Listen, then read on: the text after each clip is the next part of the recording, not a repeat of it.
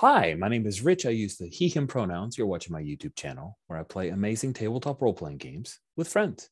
This is the second in a two-shot of a game that we're playfully calling Cyberpunk.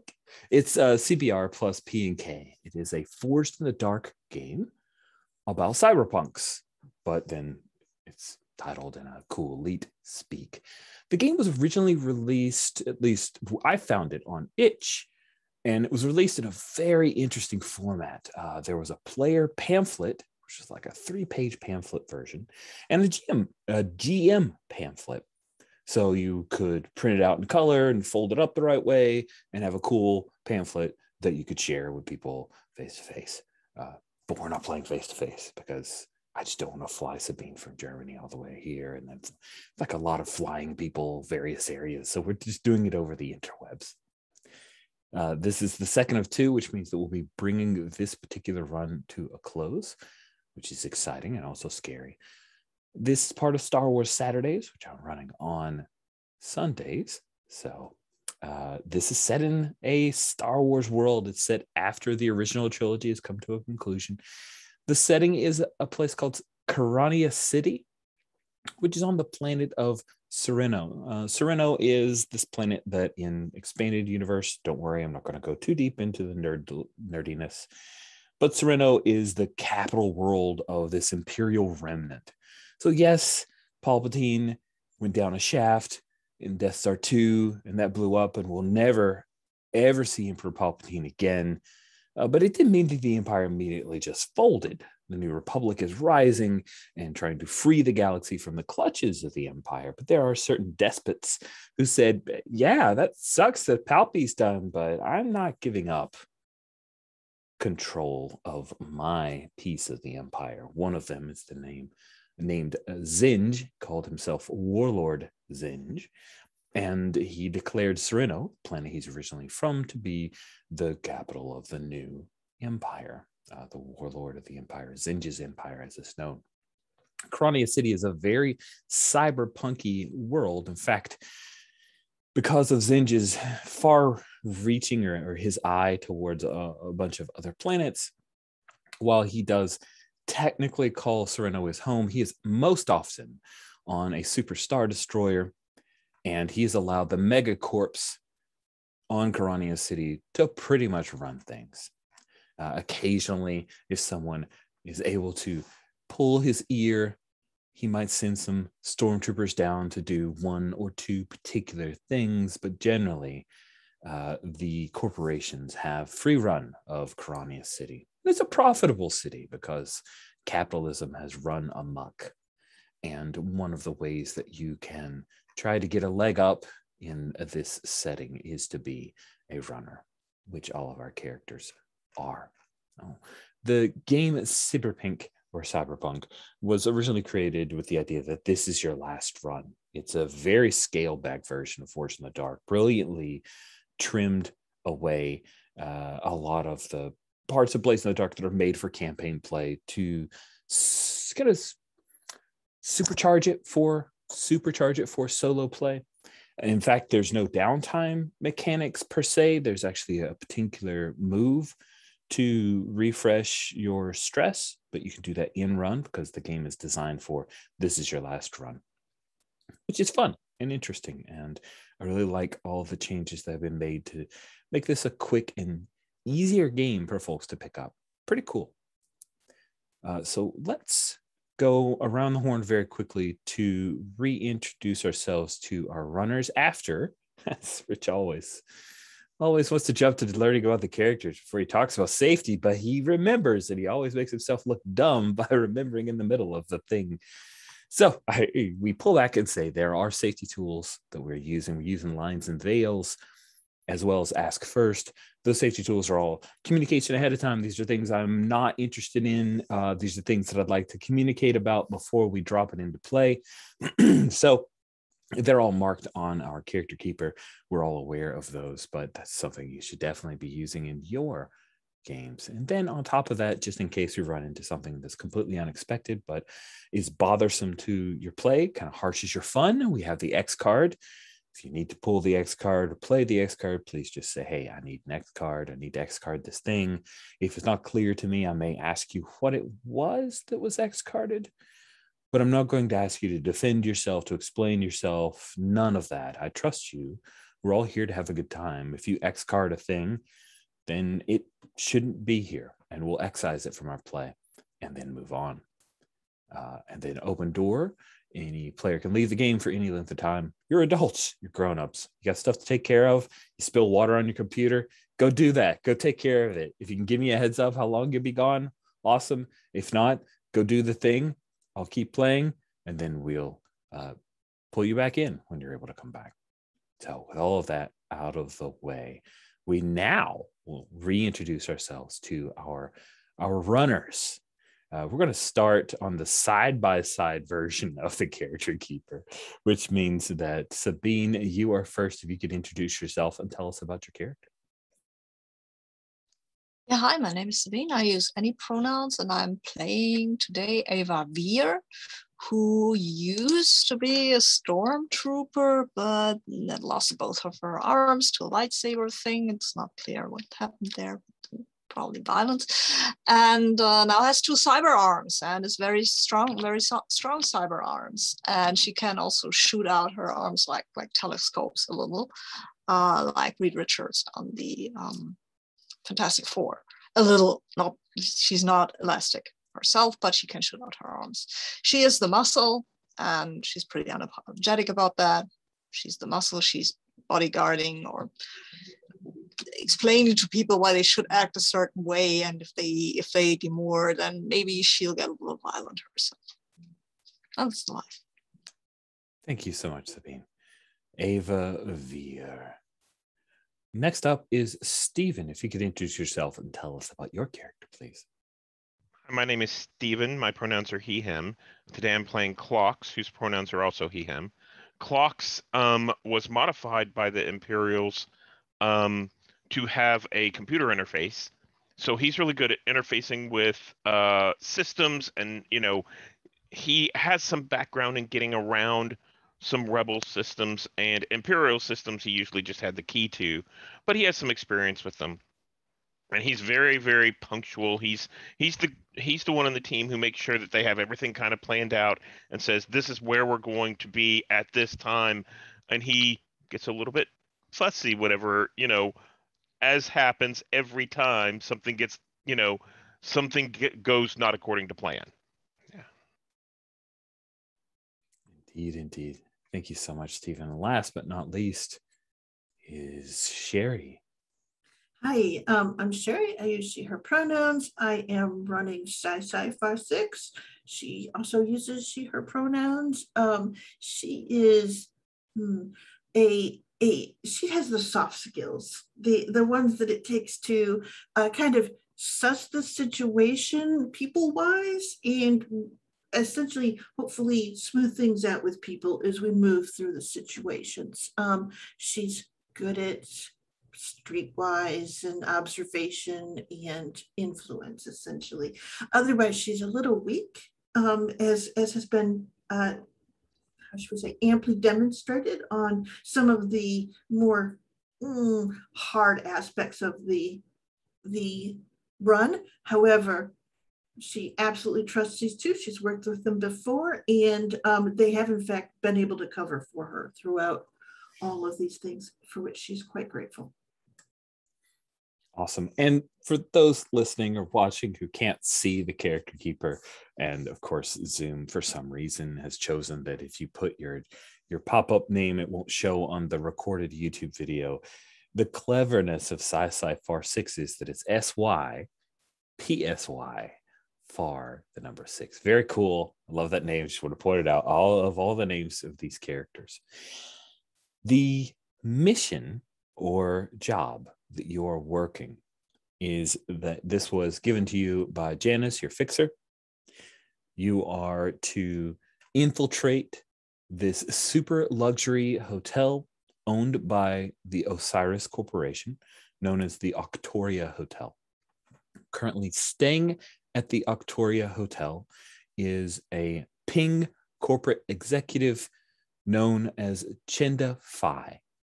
Chenda Phi has a large stock portfolio, and you are to infiltrate her room, get past her security team, and convince her, however you wish, to transfer the holdings that she has in Ping to a separate account, a shadow account. Now, you have been told by your fixer, Janice, that he'll be writing that account, like watching transactions to make sure that that takes place. And once that does, then the funds that you have negotiated for payment will be transferred to your accounts, and the job will be considered complete.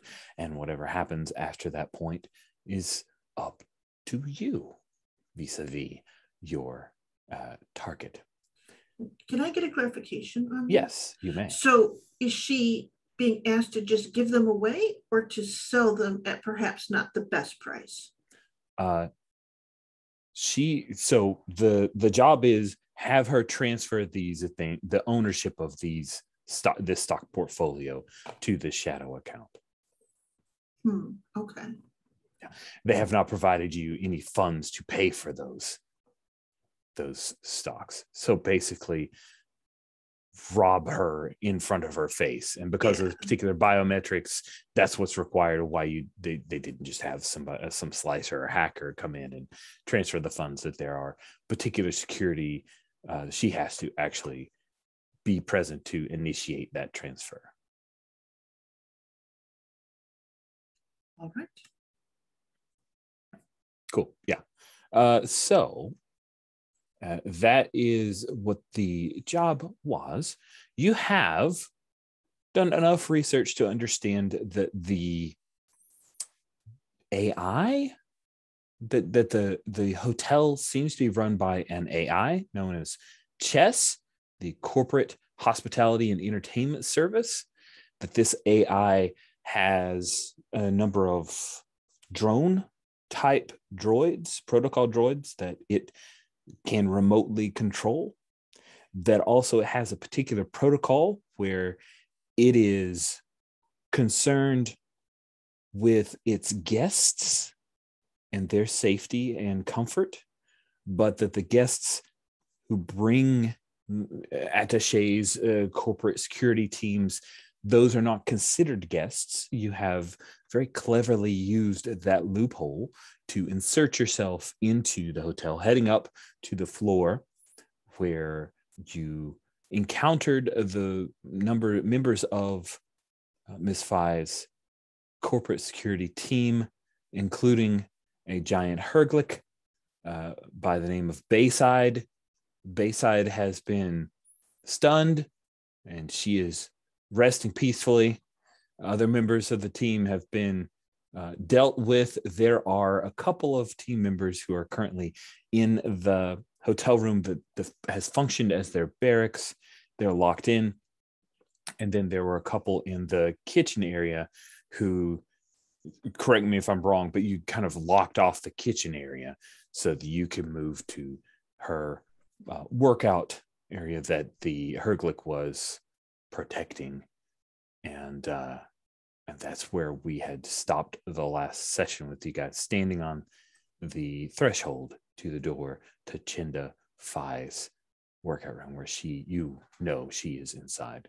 Correct? Cool. So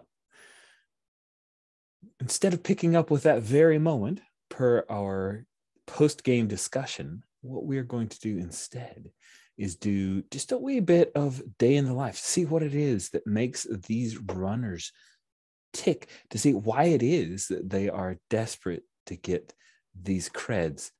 What are they after? What do they need? So, who has an idea to kick off their particular scene? I have an idea. I don't know if that's precisely what this game looks for, but I have an idea to what you could see Ava Beer do in the time when she's not on the run. And you can see that there is a small restaurant in the, well, it's not precisely in the slums, but it's not in a great neighborhood of luxury and stuff like that. It's just that restaurant where normal, ordinary people would go. And Ava is in the kitchen. Ava is doing the cooking stuff. And if you can imagine having arms that it can extend, is actually in a kitchen, it's actually quite amazing to have that, right? So she's doing that, and she seems to be more at peace, I say, and centered than you've seen her so far. And then the kitchen door, there's some knock, and there she goes over there, and there's a kid, and looks like bit grimy, that kid, and the kid looks at her and says, "Hey, do you have some Serenno mix?" And she's like, "Of course I do have some Serenno mix. I mean, come on." "No, I am." And then she pulls out some of these Serenno mix, which are little bottles that look a bit like colorful popcorn, and gives them to the kid. And then the door opens, and some kind of functionary restaurant owner or something comes in and says, "What's going on here?" And she says, "Oh, whoa, that kid stole the Serenno mix." The kid runs off, and she's, "Oh," and she kind of tries to grab the kid with her arm and says, "Oh, wow, he was too fast." And the owner says, that happens to you a lot." And she's like, "Yeah, well, I don't know. I can't help it." And the owner is grumbling, but she's, try to find someone who does who works the kitchen with cyber arms like that. So he's grumbling at her. She's kind of keeping to herself and kind of grinning to herself as he goes off. So then Ava has this like regular job working at a kind of fast food place or a restaurant in the back of a restaurant. It's a restaurant. It's not a fast food place. It's a regular restaurant, but you need some balance, right? You need a regular job, and then occasionally you just have to cut loose because, I don't know. I like it. You have to push the edge, right? Nice use of the Serenno mix. It's the same mix. They just name it for whatever area they're in, right? Awesome. I like that. Let's check in with someone else. Do we have any other ideas front and center folks want to jump out with? I suppose I could. Yay. Yeah. So I think that you see Sai, and she's sitting in sort of like the camera comes down this long hall, and it's clearly going through like in a sort of rundown, maybe government building or someplace that has like a lot of offices and things like that. And the camera kind of comes to a room, and it has a sign, and I mean, it's an old sign, but it says mediation on it. And then you see essentially someone turning essentially going through the door.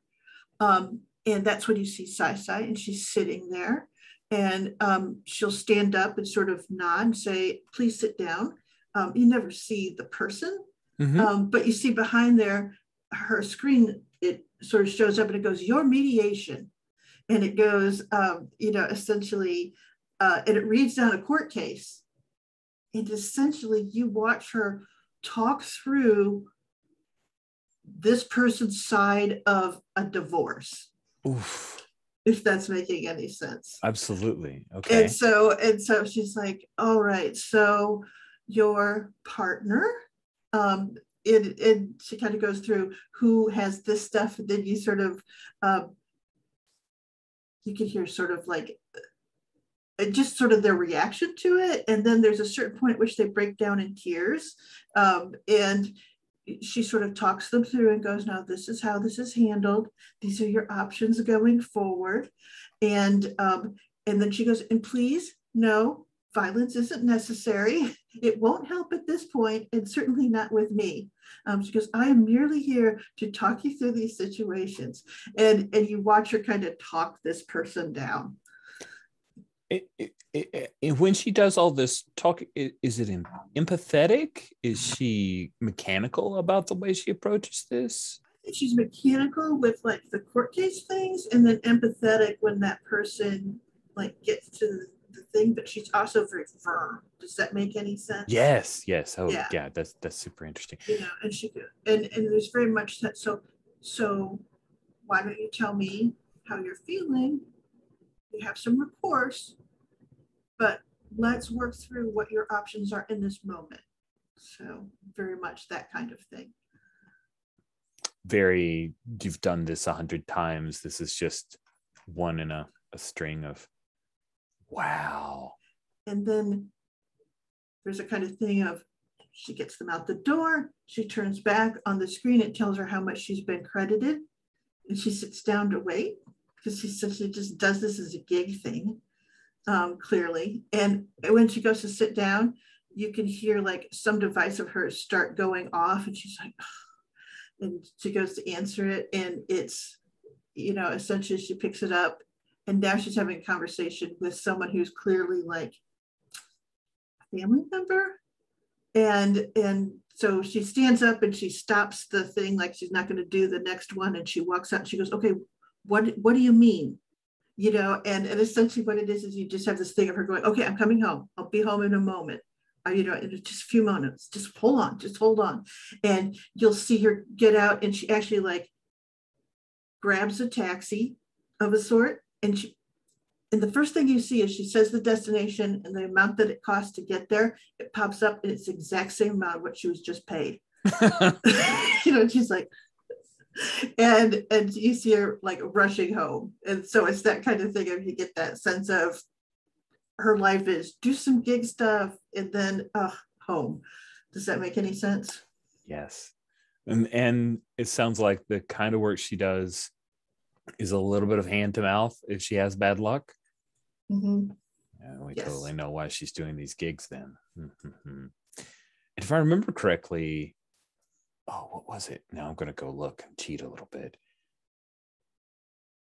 Sai wanted to get out, you and your sister, right? Yes.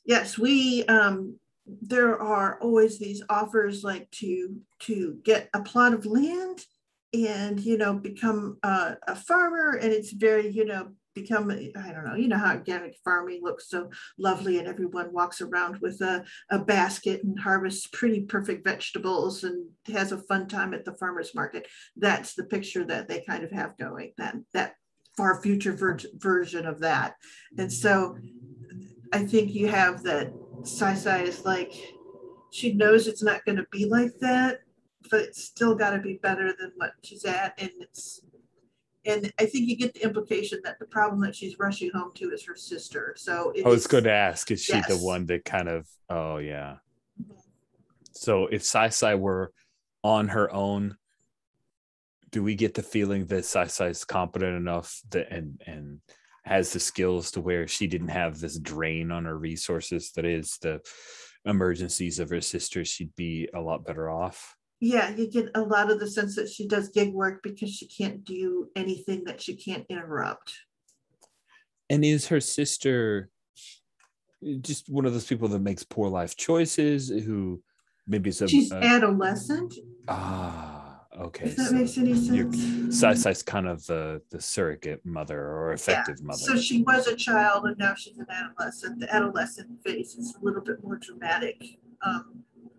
But if that makes any sense. So essentially what her sister needs is more dramatic than when she was a kid, which was just being there for her at all the pivotal, you know, transition times. So now everything's the best or the worst. It's usually the worst because of that age. Neat. Does she? So let's name the sister, right? Let's definitely have a name for her. Is Sai Far 6 your handle? Yeah, actually, it is. It is her work designation, like essentially her credentials. And Oh, then FAR cool. 6 is like it's her license. You know, like the last 4 digits of her characters on her certification. Oh, that's neat. That's neat. So let's give at least like a first name for this sister here. Okay, that's a good question. Let's see here. How about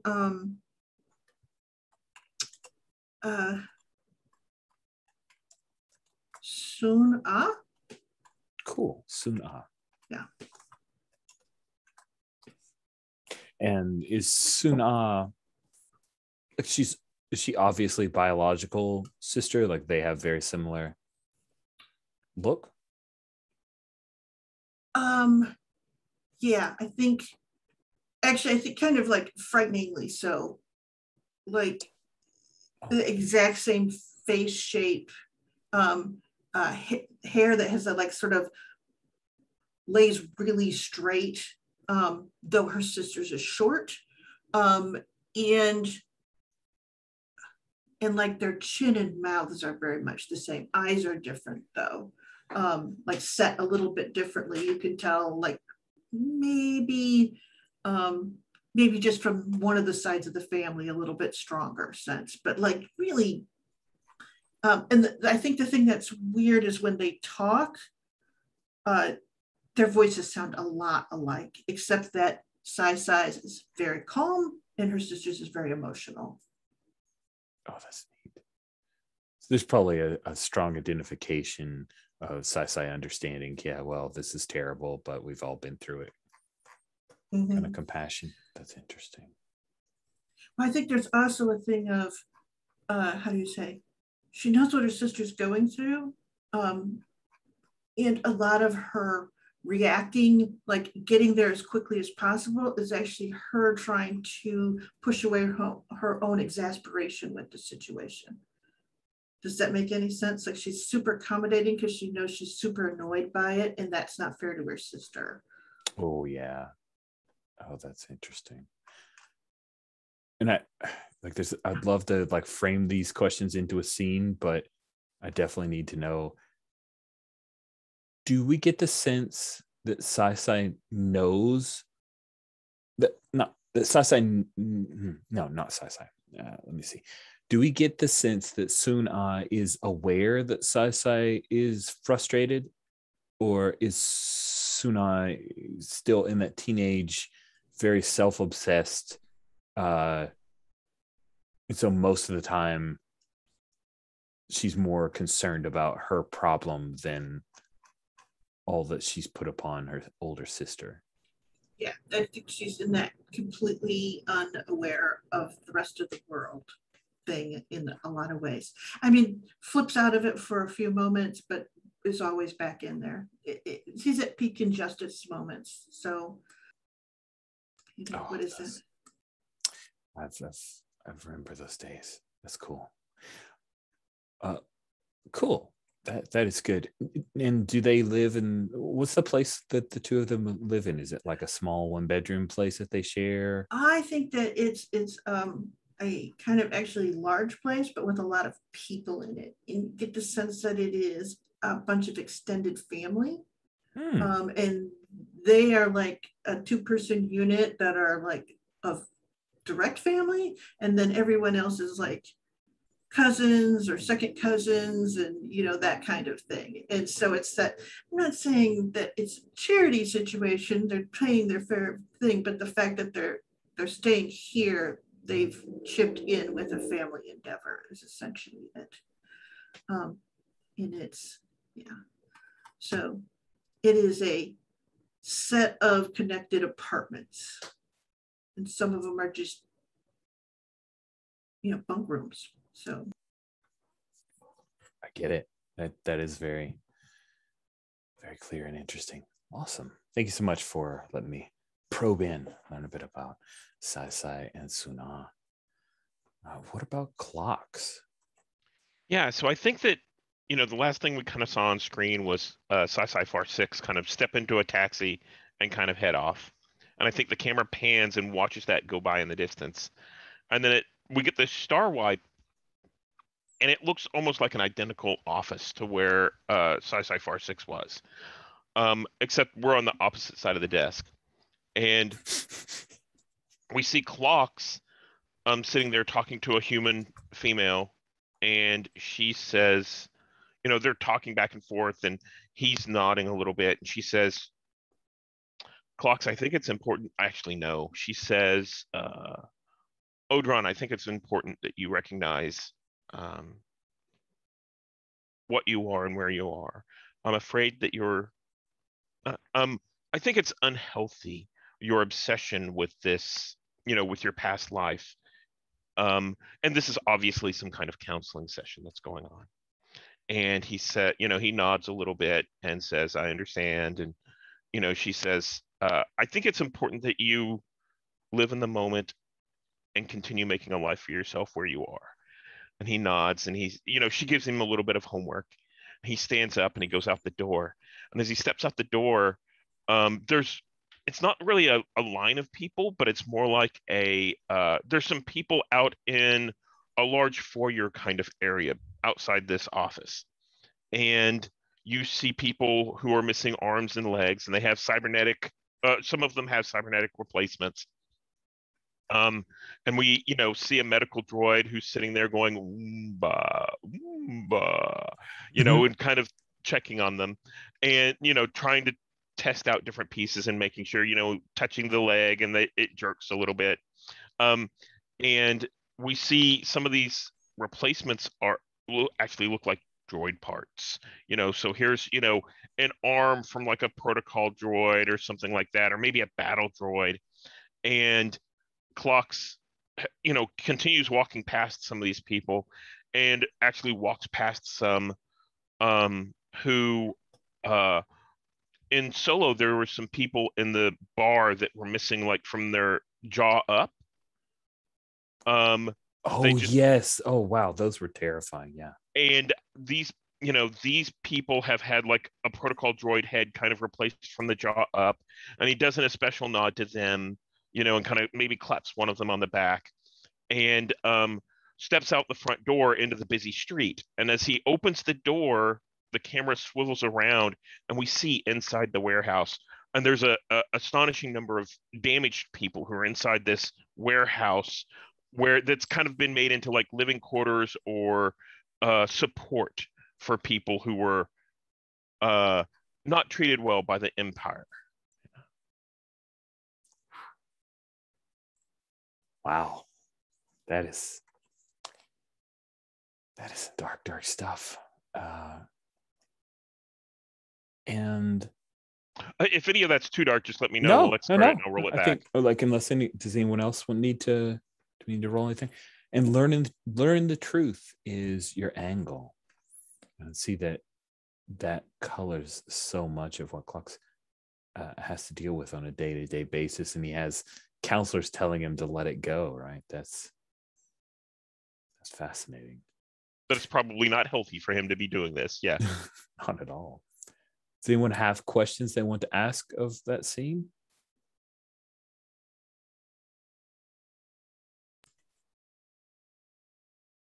No, it was awesome.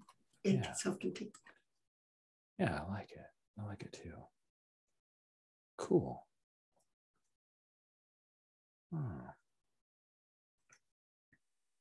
I have to ask,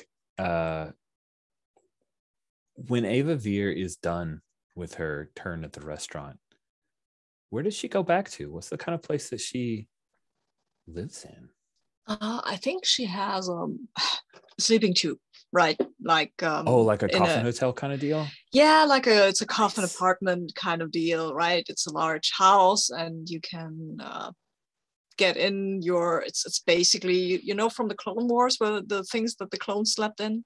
Yeah, that one. Like that, okay. Like that. That's just a tube, and it's basically a bed, and there's a little ridge where you can put up stuff, but that's basically it. And she only uses that to sleep, and she mostly lives either for her job or at the restaurant, and tries to, and she has to switch a lot because there are people after her.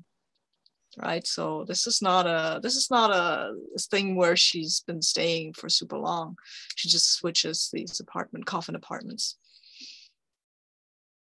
And her angles push the edge. Yeah. What does that mean? How do we see that when we see her day-to-day life? You don't see it in her day-to-day life. That's the point of it. Now, day-to-day life is mostly just trying to stay below the radar of anything. And to push the edge is just these jobs that she does, just to see if she still has got it, whatever it means, right? That's why she's a muscle on these things, just to feel the adrenaline go through her body again. But she doesn't do that in her private. She tries to avoid that in her day-to-day life because, if you push the edge too hard, it will push back. And yeah, well. That's fascinating. Nice. Does everyone feel like you got a chance to show or explore what you wanted to with your day-to-day in your life? Oh, check in with each of you. Sci-Fi 6, and then Ava Veer and Clocks. All right. Good. Thank you all so much for sharing that with me. That was fascinating and delightful and super cyberpunk. I love the Coffin Hotel and the like therapy sessions and the gig working divorce counseling mediation. That's just, I would go do cyberpunk missions as well. You all have chosen wisely in your side gig. We snap back to the beautiful Octoria Hotel interior. The door slides into, it's not one of those doors that open in and out, it's a door that actually slides into the wall itself. And who's standing on the outside of the door when the door opens up? Because I remember like the three of you, there was at least one person who was like back in support position. So I don't want to place all three of you right in front of the door. I can stand right in front of the door if that might be a dangerous situation, or can't hurt if somebody gets shot at. Should be me for some reason. That seems right. What about Sci-Fi 6? Are you behind Ava? Or are you back or what? Well, I think Clocks was the one who got the door open, so I would assume that I'm back behind them just because their roles are right up front, but not like I'm hanging back, just that there's only so much room in front of the door. Nice. Cool. So door opens up, Ava in front, Sci now far behind. You see inside that Miss Chindify is in like a tracksuit. It's a stylish tracksuit, but she steps off of this treadmill and grabs a towel, like throws it over her head to wipe a little bit, and says, Bae, I told you I need this time. And I will say, hello, pretty. We've got a business proposition for you. And then I stuck to the side so Sai can do her thing. She pauses, takes the towel off and slides it around her neck, looks at the two of you, looks past you, looks at the floor behind you. Oh, you're muted, Sherry. Done our best to not hurt anyone. She goes, all of your staff are alive. She goes, most of them unhurt. She goes, and the herdlet is fine.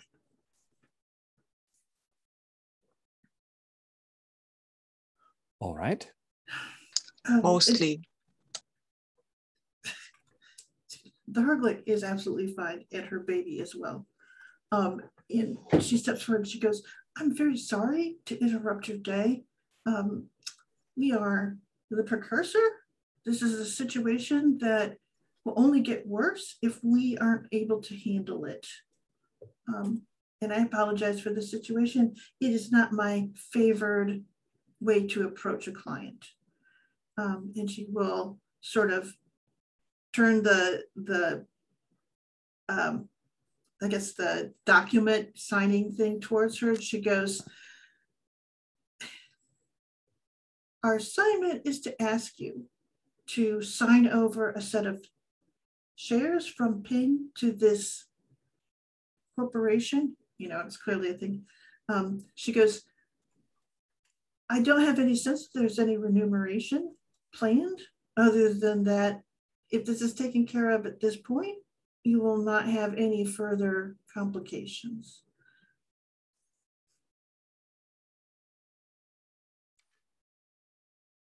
Am I to understand that if I do not comply with this request, you are here to hurt me? And she sort of stops and goes, actually, no, on the contrary, we will go and be killed, and then they will send in a more, how should I say, convincing crew. They will get as convincing as they need to be. I see. Well, you're obviously more competent than my security team. She kind of goes, we are perhaps more well-researched in this moment. Perhaps.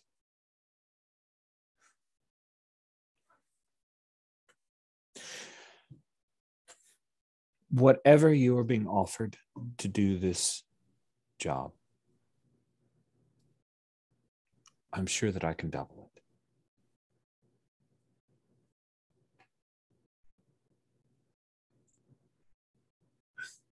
And she laughs and she goes, I'm sure that it is a notch for you. And she stops and she goes, and she looks at the others and she goes, but we will be dead if we leave this place without your signature. I see. Well, that is a conundrum.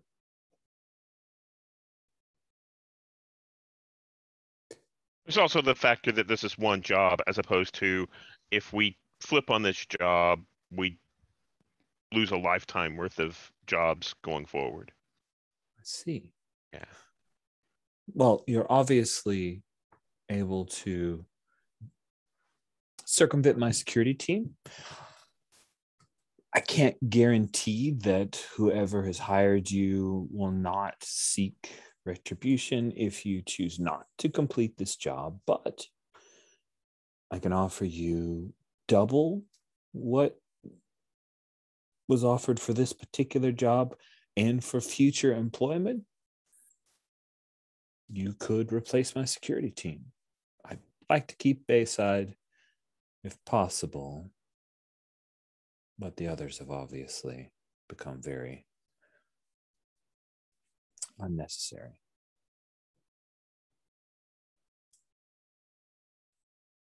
I think Sai looks at the others. I don't like being steadily employed. I like doing my own stuff. So sorry, that's not gonna work for me. And I'm sorry, Miss Chenda, there would be an issue because you do not want your security team to have a price on their head, because that would bring more danger to you. True. Also, if we flip on this, you can never be sure we wouldn't flip on it, something else. The better offer comes along. I wouldn't hire people on those grounds. But we understand there's been some change in your life and you're looking for a way to make this work. My guess is that, and she sort of considers, you're in a transition. My life is always in transition. I'm sure if you've done your research, you're aware that I have worked for 14 different corporations in the last 8 years. 13 of which you crashed after you're working there by selling all of their shares as a great junk drop. So, but the most recent, you seem to have changed your ways, and that's why I say transition. You have done your homework. Every corporate person that is talked to has said they would happily hire you and bring you in, and yet you are looking for some sort of challenge that they cannot define.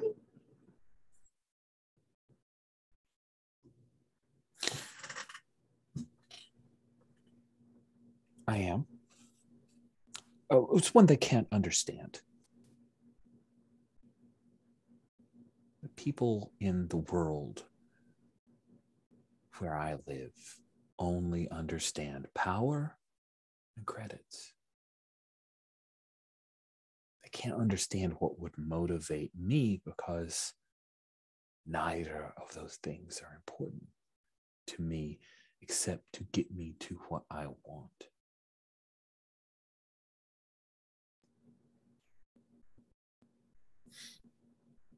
So what do you want? Just to ask the obvious question here.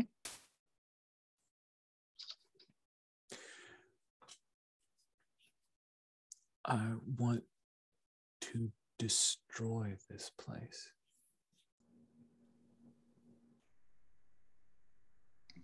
This hotel? This planet? This city? This structure, this society, this empire. And I've been doing it one corporation at a time, bringing these greedy bastards to their knees and breaking them, taking them to the summit of what they thought that they wanted and slipping it all away. They're still eating out of your hand. They keep thinking that that glimpse of the summit, they can hold on to it.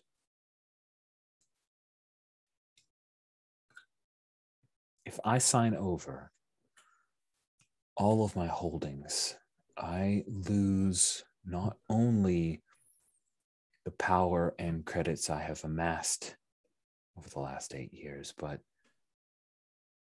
I lose face. I lose the capability to tempt these bastards to the summit.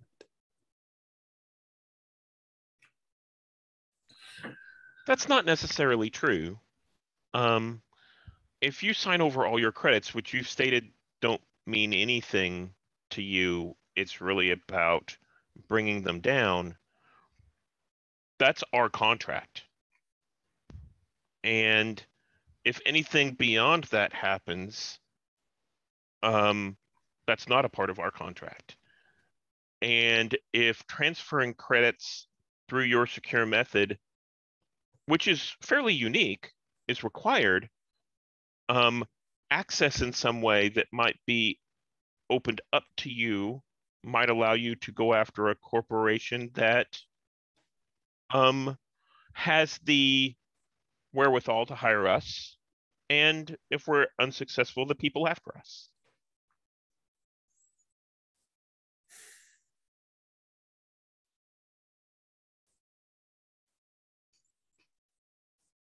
Right? That is a possible outcome. And would any of the three of you be interested in sharing with me enough to give me a head start?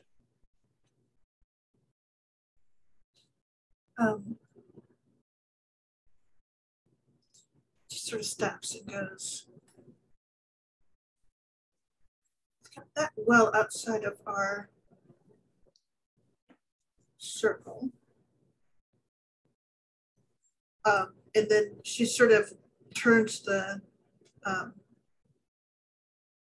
essentially the thing that needs to be signed. She goes, but there's always serial numbers on these, isn't there?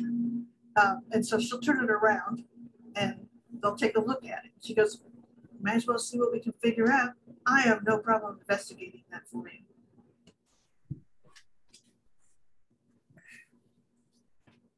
So you're proposing that I continue with this transaction, and then you are offering to work with me to find out who set up this particular job? Yes. She turns to Glass. Does that sound reasonable to you? I assume we're getting paid for that. I mean, that would only be fair, right? Wow. Truth be told, this will not completely break me. And I would have some rainy day funds that I could use to fund this particular operation. So yes, I would pay you. I'm just trying to set the parameters. Our job is for the transfer to happen. Your wants is to bring everyone down, including the people associated, who hired us to come in and get this from you. So it's very possible that this is an opening for you where you can show the money isn't important to you. It's actually bringing them down. And when you bring them down, it will be even more of a stabilizing event, something that takes your reputation even higher. It could. I won't argue that. I will say that it will present a new challenge because I will be an outsider.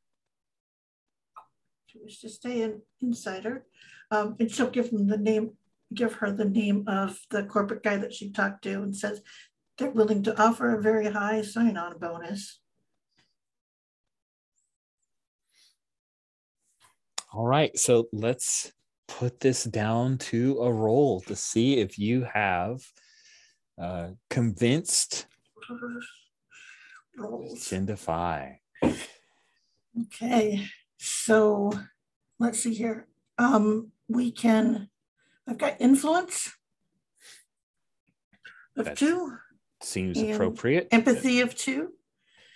And let's see, is there anything I can spend to give myself another die?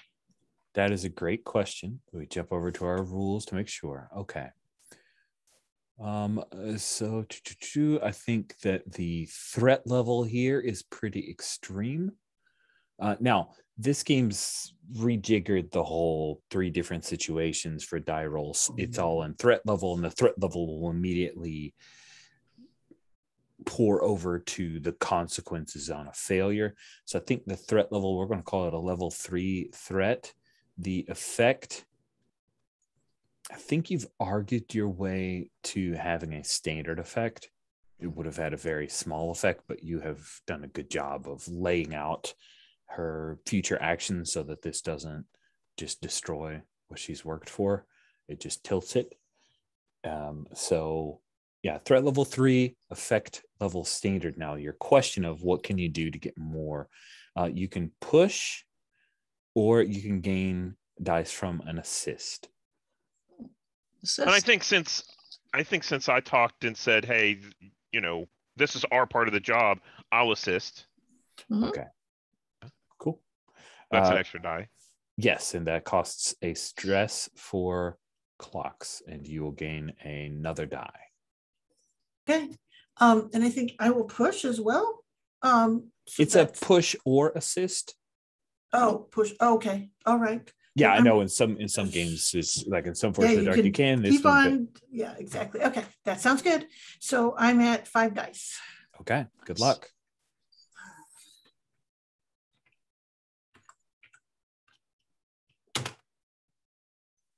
I got a 5. Okay. So your best die is a 5, partial success. You do it, but also suffer a consequence. Harm, reduced effect, lost opportunity, or complication. So I think that the complication, let's see how this goes. So she's considering it, and then there's a soft chime, and you hear the voice of Chess come through one of the loudspeakers. You say, Miss Phi, I have been monitoring this conversation.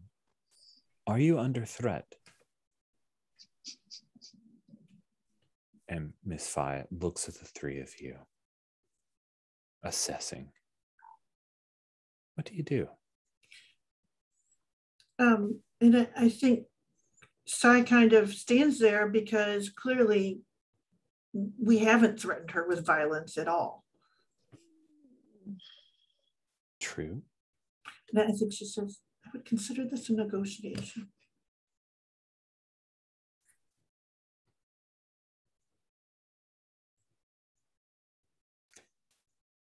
Thank you, Chess. I am not under threat, however. I will be checking out today. And Chess says, I am sorry to see you leave. You have been an excellent guest. I hope that you enjoyed your stay at the Arctoria Hotel. I have, without a doubt. You cared for everything that I needed. She takes the clipboard. She imprints her fingerprint. You see that there's like a little metal that kind of raises up on her fingerprint. She presses that, and then there's a key code sequence. And a few moments pass, and all three of you would hear, because Janice is not sure who's running the op. He doesn't care. But he comes through and says, congratulations, team. It seems that you have completed the transaction successfully. This run is at an end. I will be transferring the credits that we have previously negotiated to your accounts immediately. Nice. Thank you for your good work.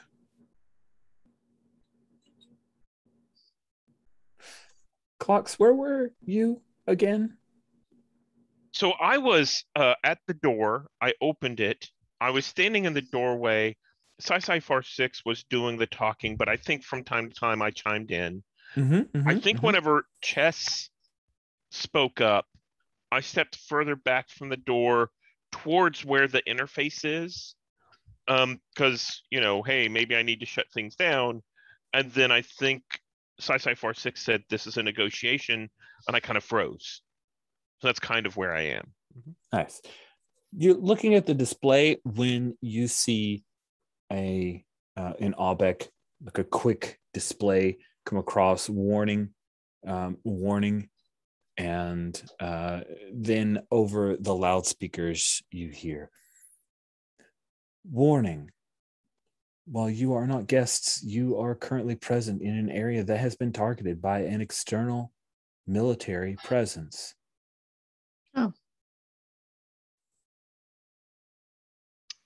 Oh, I think we should be exiting. I looked to Chenda. Well, I'm no longer a guest. And that's when you hear the explosion. As something has hit the exterior. You're inside, so it hits the kitchen. Cool. And the kitchen explodes, so there's splinters of door, wall, and everything thrown down the hall. The security team was still in the kitchen, right? They were. And I turned to Chenda and I go, quick, do you have a stem? We got to get your bodyguard up. And essentially she's like, because she doesn't know where you keep the stuff, but there's got to be like a first aid kit here. Yeah. That's Chinda like goes over, rips open a first aid kit and tosses you a little stem. Tosses you a pair of them because it's it's a herglick. Yeah. So and I think that's it. Is that the first thing she would do is go to wake up the herglick. Nice. So. Yeah, but take Chanda with you because she needs to explain the situation to the herglick. Probably a good choice, Shinji says as you guys are moving through the hallway.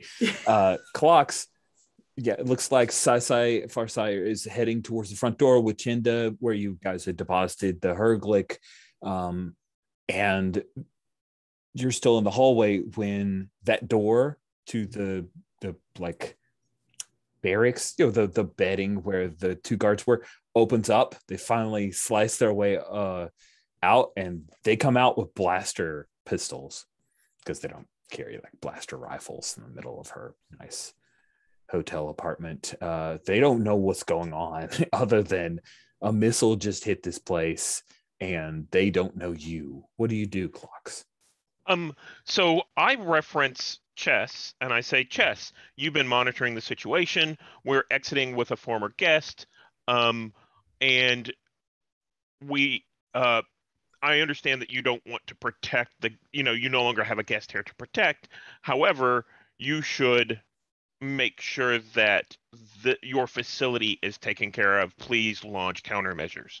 And I kind of nod to the soldiers that come out and say, we should all be leaving with Chindra. Awesome. Let's see you convince them. That's all logical. Let's see if they're guys who screwed up. What is Ava doing? Because I'm really curious. Things are starting to get really hectic right now. Oh, well, there are people, they have exploded the doorway, and I assume we researched and did we figure out an alternative route out of this room? Because we would have researched. I assume you can flash back to that if you would like. Okay. I'm not good at researching though. But you the player can flash back to like you don't need to make a roll. Oh, okay. We just do a flashback mechanic. Then I'll flashback mechanic here and claim that there is actually a service entrance for droids. Nice. It's not made for humans or human adjacents, but it's where Chess deploys his droid drone hybrid things. I like that. I really like that. However, based on the flashback, so you invoke a roll for an action in the past that impacts the current situation, adding to but not changing what's established in the fiction. So I set a cost. I think that's it. There's no roll. Okay, cool. Sorry. It's just you set a cost. I'm going to say 1. It'll be 1 stress to say that's a thing you've done. Boom. You've got it. Okay. Cool. Sweet. So let's cycle back to Clocks. I assume, Ava, you're probably guiding people, especially once the Herglick is awoken. I'm pointing the people to where I'm bringing up the rear here because when they have, I try to set up a barrier, maybe. Yeah, I try to set up a barrier because, they're not the only ones who got explosives, right? So just explode the hallway a little. Fun. Just to create an obstacle so we can get away without being shot at a lot. So, Clocks, let's see how you convince these 2 security team members.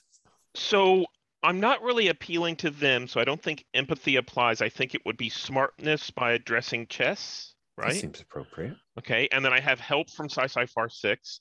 I don't know that any of my skills help with that. It's got to. Let's see.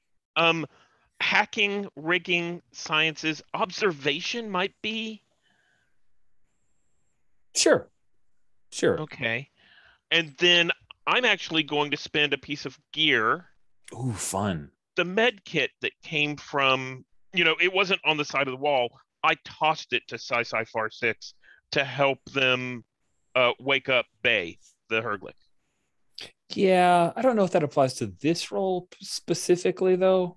The reason I say that is because the guards now see that I'm helping out the other guards and Chindra.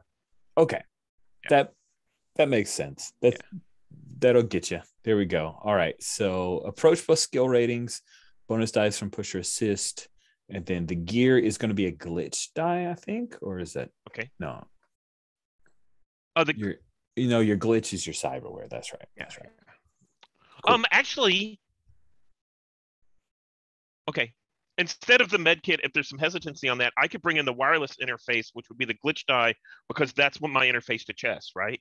Oh, yes. Let's do that because that's fun. I really like the glitch die. Let's do that. Okay. So that's actually in a way kind of wish. I like the glitch a lot, and it's the way the game's designed. It doesn't use it as much as I want, Like, does that make sense? So yeah. All right. Okay, so that's 6 dice, with the first die that appears being the glitch die. Yes. Let me roll that.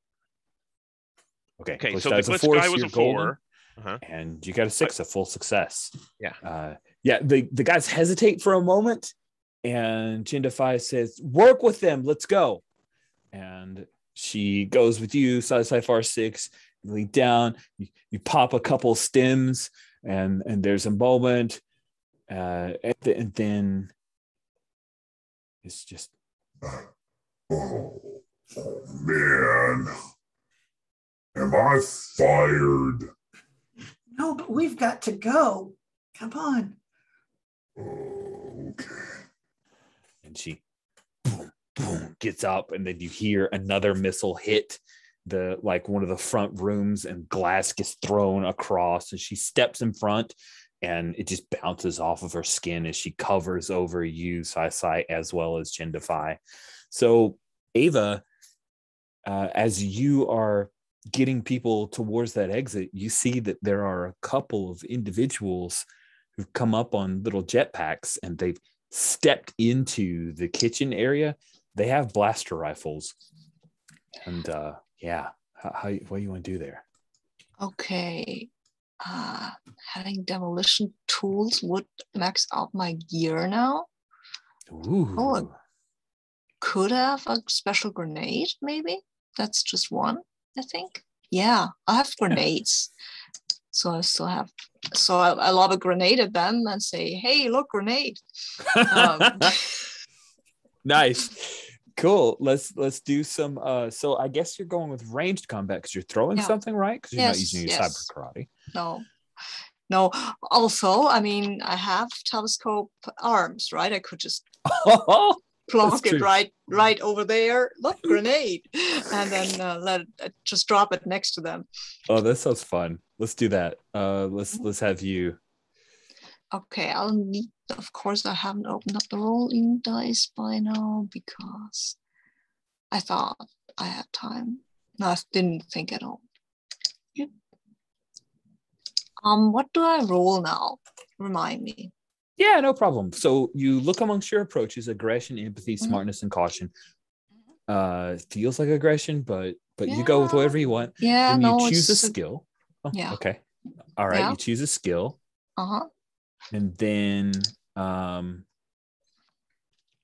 think so the one part, and I'm kind of use D6s, right? Yes, you're rolling D6s. So yeah, you go, gear does deploy. Okay, so the gear will add another die as well. And that's the number of D6s you're rolling. Okay. The threat level here is a threat level of 3. And the effect, I think, is going to be a pretty significant effect because you're dropping a grenade in their faces. Cool. Okay, I'm just rolling them and hope that one of them rolls a 6, right? Exactly. Yeah, I want 2 of them roll a 6 actually. Oh wow, that is a critical effect. You succeed and gain an extra benefit. I'm thinking increased effect that these guys weren't ready for someone to just literally drop a grenade right in their lap. Does that feel fair, or was there another? Yeah. Okay, sweet. Yeah, I mean, I've warned them. Oh, but the great effect could just be that it creates actually a bit of an obstacle when the grenade explodes, so they can just, even if those who or their colleagues who weren't in the explosion will still have to get through the rubble before they can like I think of the explosion. Boom, it sends them out. We see a couple of silhouettes from the flames, and then the 71st floor above it just crumples down and in, which causes your entire world to shake, but it also means that there's no one, they can't easily just jetpack in. That's your great effects. That work with where you're okay. And awesome. If I read the special grenade thingy here, right, there are 2 little boxes behind it. That means I have 2 grenades. I can use it twice, right? As I am looking, special grenade. Yes, you have 2 uses of it. Yes. Okay, cool. So you've chosen special grenade as one of your things, and you just dropped one of the special grenades. So you have 1 left. I clicked those. Is that okay? Just want to make sure you knew. Sweet. I have clicked them. I've already clicked them. So okay. Oh, you're on the You're not using the side by side. Sorry. Oh no, I don't. I have an easier time scrolling up and down than scrolling over. Totally cool. That's my whole thing of doing the two versions. Is like I know I'm gonna have to watch two tabs, so I didn't guess which one you had. Sweet. I'll just click these as well. And then checking in on gear, you were a normal load, which means that you had 5. You've used 4 of those 5. Just as a heads up. No yes, I know. I'm aware. Sweet. That is awesome. So huge explosion. Everything shakes. Clocks, you've convinced these 2 guards with Chinda backing you up. They're not going to shoot at you guys. There are 3 guards left. The Herglick and these 2 who were in the barracks and slept through and are 100% going to get fired after this. But they might live. So I assume Sai or Clocks, you're directing them to the flashback enabled droid. I guess it's a dumbwaiter in a way, right? Oh, yeah, awesome. That's a good idea. Sweet. As you guys head over to that, of course, there's a moment where Bay says, I can't really fit in there, Miss Spy. I'll take the stairs.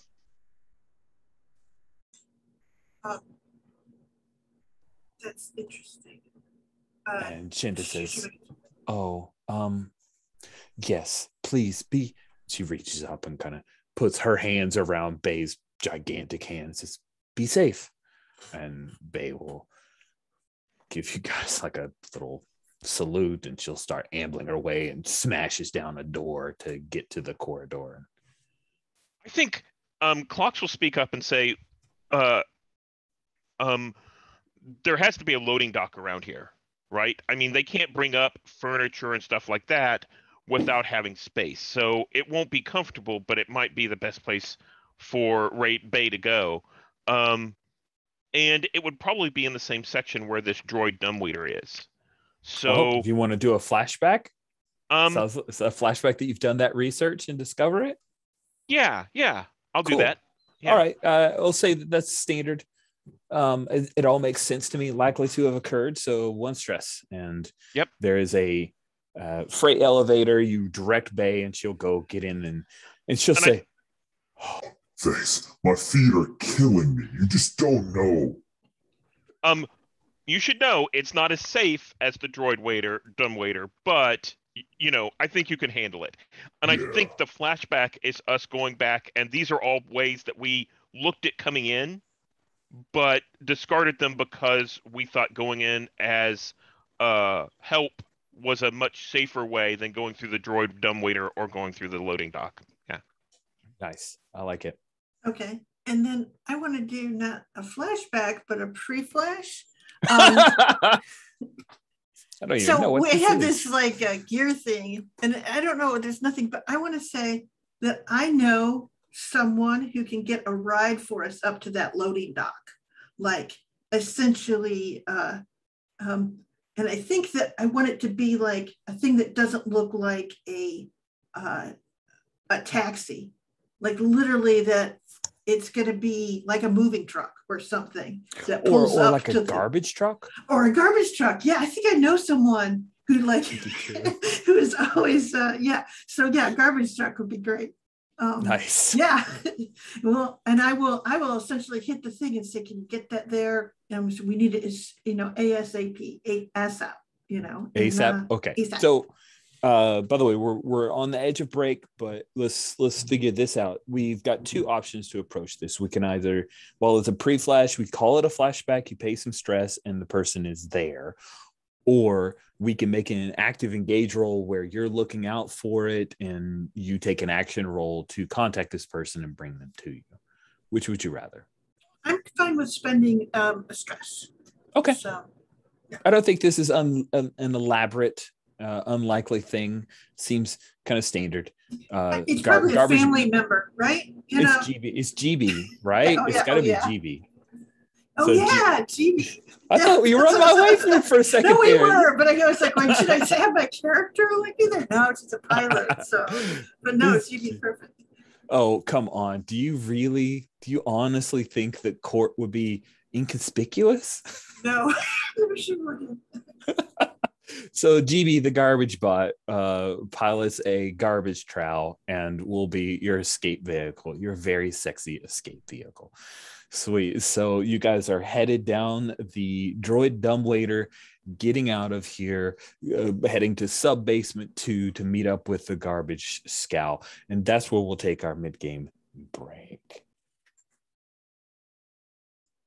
The dumbwaiter for the droids that you guys jumped into, it is not made for comfort. So it is definitely shooting straight down a tunnel. There's some pneumatic pressures that control your descent, because of course they don't want to hurt the hardware, but it's none too gentle.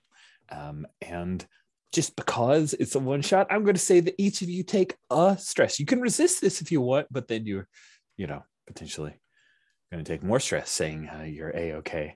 So exactly. GB has free will. He earned creds on the side doing evacuations. Exactly.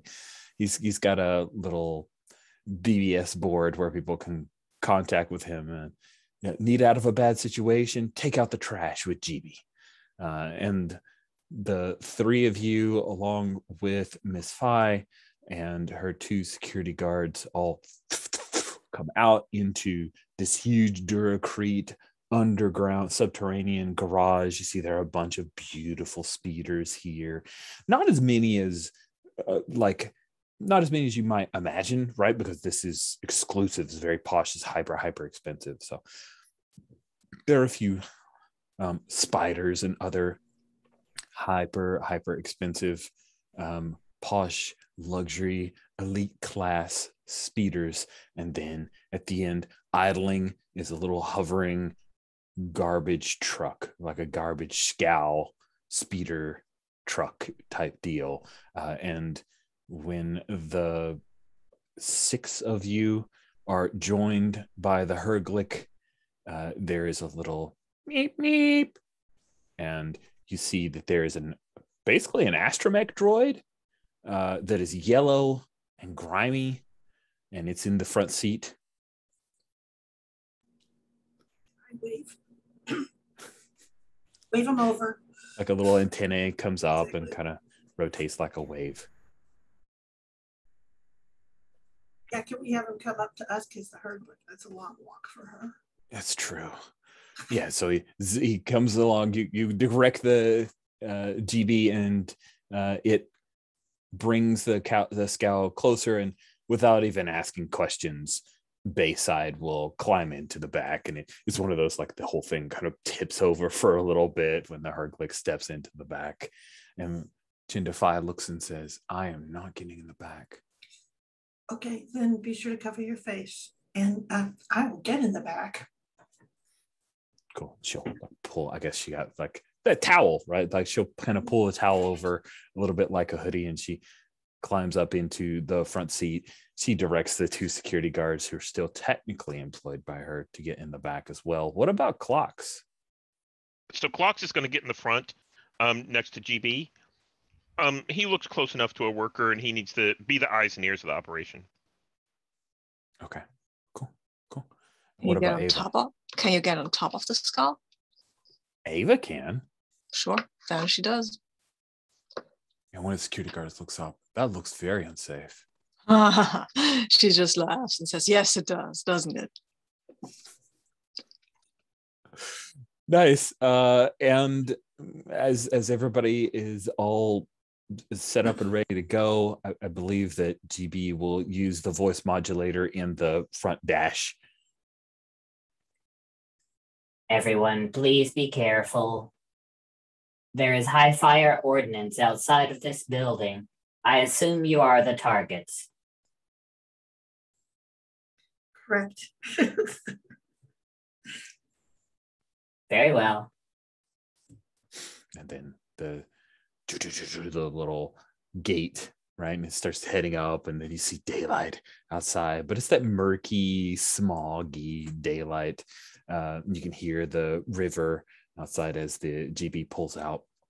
And as Ava, as soon as you are able to look up, you see there's just gouts of flame from the 70th floor There's still fire suppressant work on it from some of the protocol droids, but what was done to that level was significant.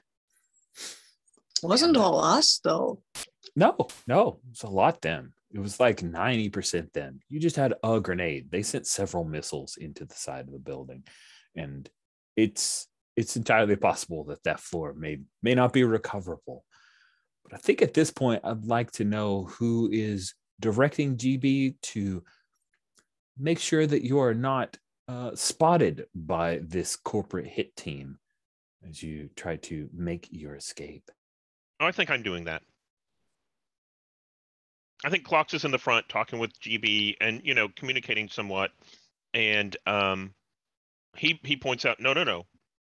As we leave, you need to literally stop and pick up that garbage and dump it in the back and then keep going. Because if you don't, then they're going to get, we're going to get clocked. So you need to do this periodically. I know it'll be slow, but otherwise it'll be obvious. Slowest getaway ever. Stinkiest getaway ever. GB has no olfactory, so GB doesn't care about that. So let's put it to a roll and see if you are able to make your getaway. So again, I think that's smartness. It could be caution.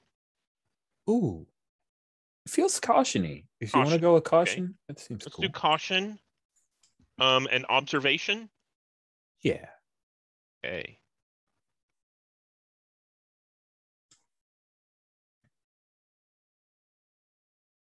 And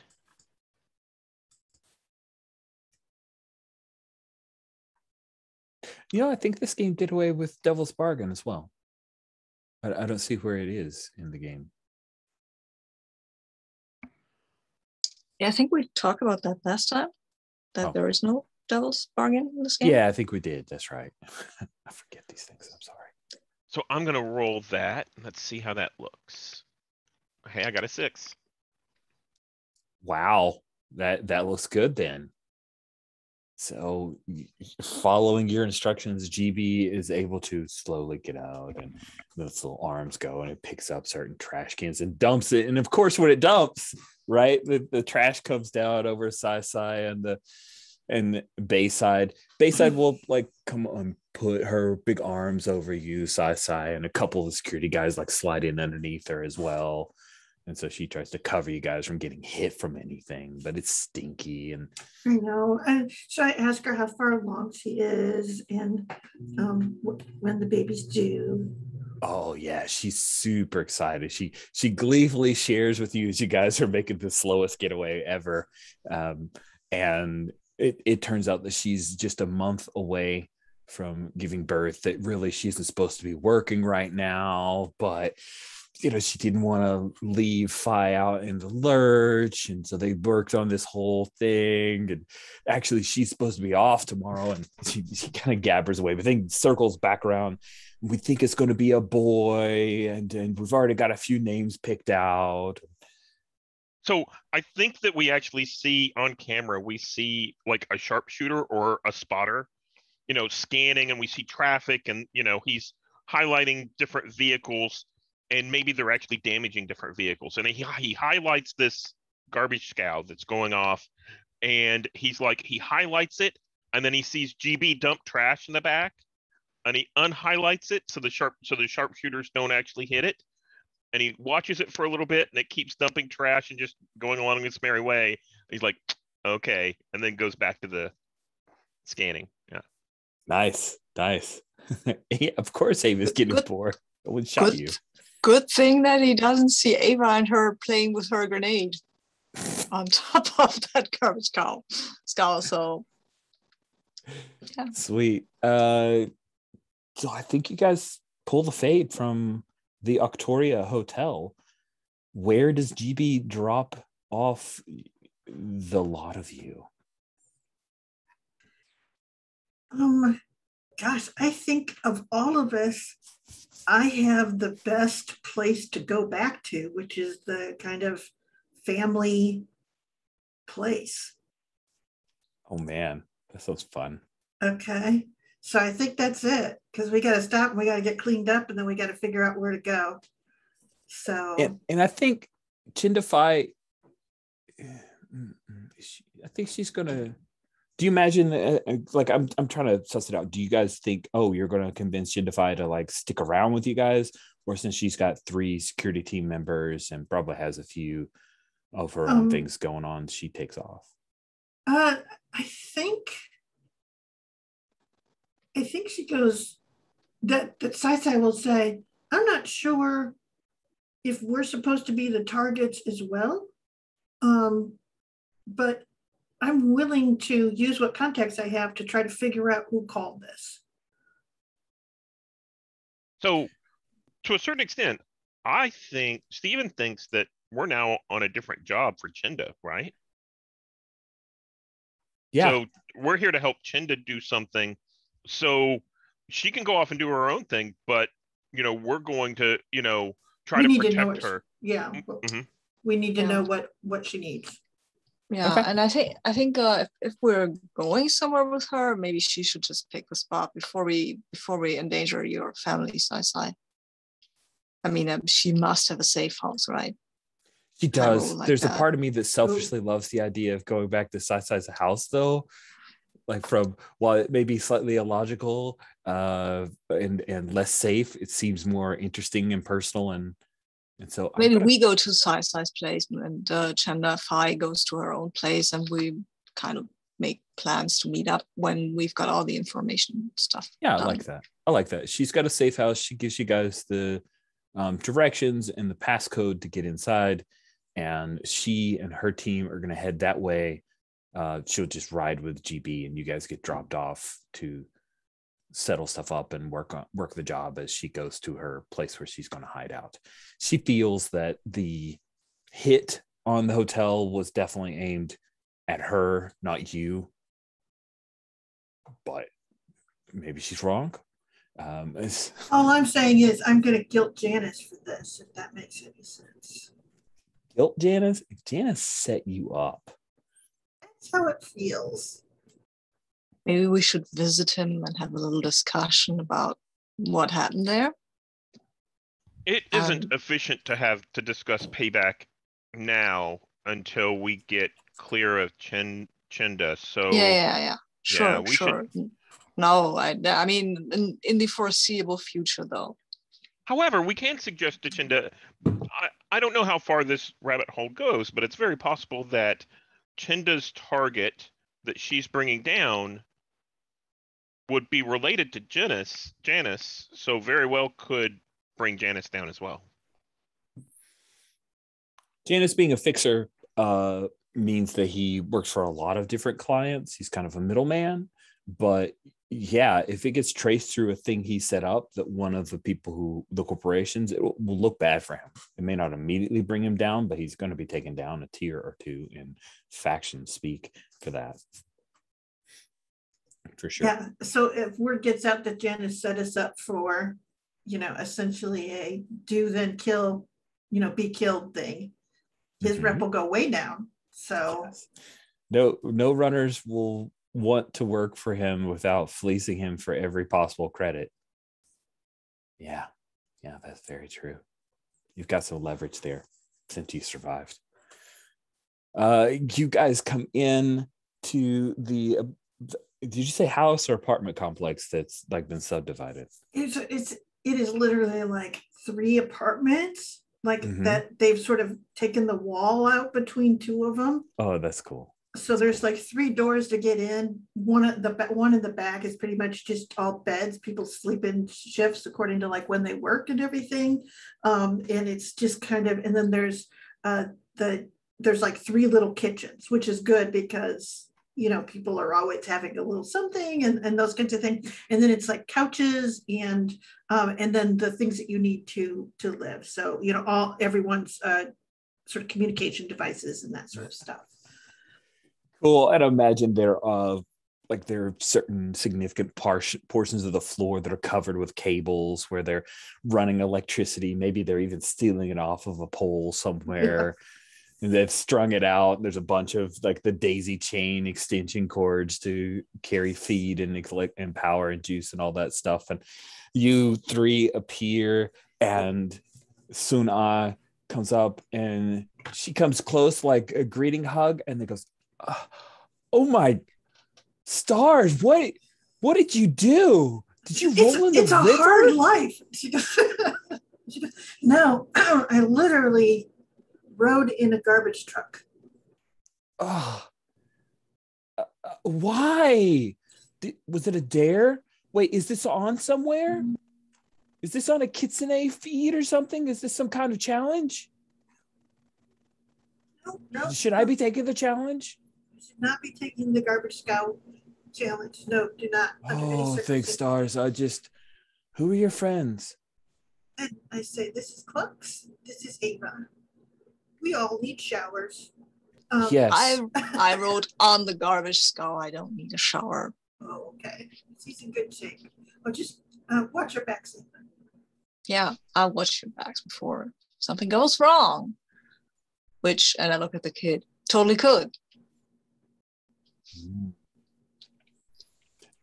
So I assume Sai and Clocks, you guys will cycle to one of the showers, and Suna will say, "I'm Suna. What's your name? Or do you have a secret name? Is that your real name?" That's my real name. That's not my. What is the street name? You know, like your handle. Oh no, I had a handle once. I don't want to have a handle again. Oh, what happened to your handle before? Kind of went wrong. Oh. Yeah. Well, Sai and I, we talk about everything, so you can tell me what went wrong. Well, I kind of lost my arms, and then they dropped me out of the service. The service? Yeah, my What handle kind of was service? TK24 2748. So can't probably guess. She what kind of squeals service. excitedly and like grabs one of your arms. You were a stormtrooper? I was a stormtrooper, yeah. And she says it too loud, and there's like a little hollow that's playing like commercial stuff. It's about 80% commercials and 20% actual content that are happening. And she says, oh, she reaches over to a box of like Pocky sticks, and she hands you a Pocky stick. What was that like being a stormtrooper? It looks terrible. I bet those things get stinky, right? Inside. They're the worst, really. I mean, yeah. I sweat so bad. Yeah, they have these body gloves that you have to wear, and they are catching up the sweat. That's what they're supposed to do. They're supposed to keep you warm when it's cold and cold when it's warm, but actually they do the opposite. Oh, that sounds like the worst. It is. I've read so much fanfic about stormtroopers, so I know a lot. Yeah, the fanfic doesn't do it justice. Not at all. It's better than sitting in a mining colony where it's always cold and you get radiation sickness a lot. But you were in a mining colony before you became a stormtrooper? Well, I came from somewhere, kid. Everybody comes from somewhere. I came from here. So yeah, well, it looks a bit like the mining colony, minus the fact that it's not cold and you don't seem to have a lot of radiation sickness.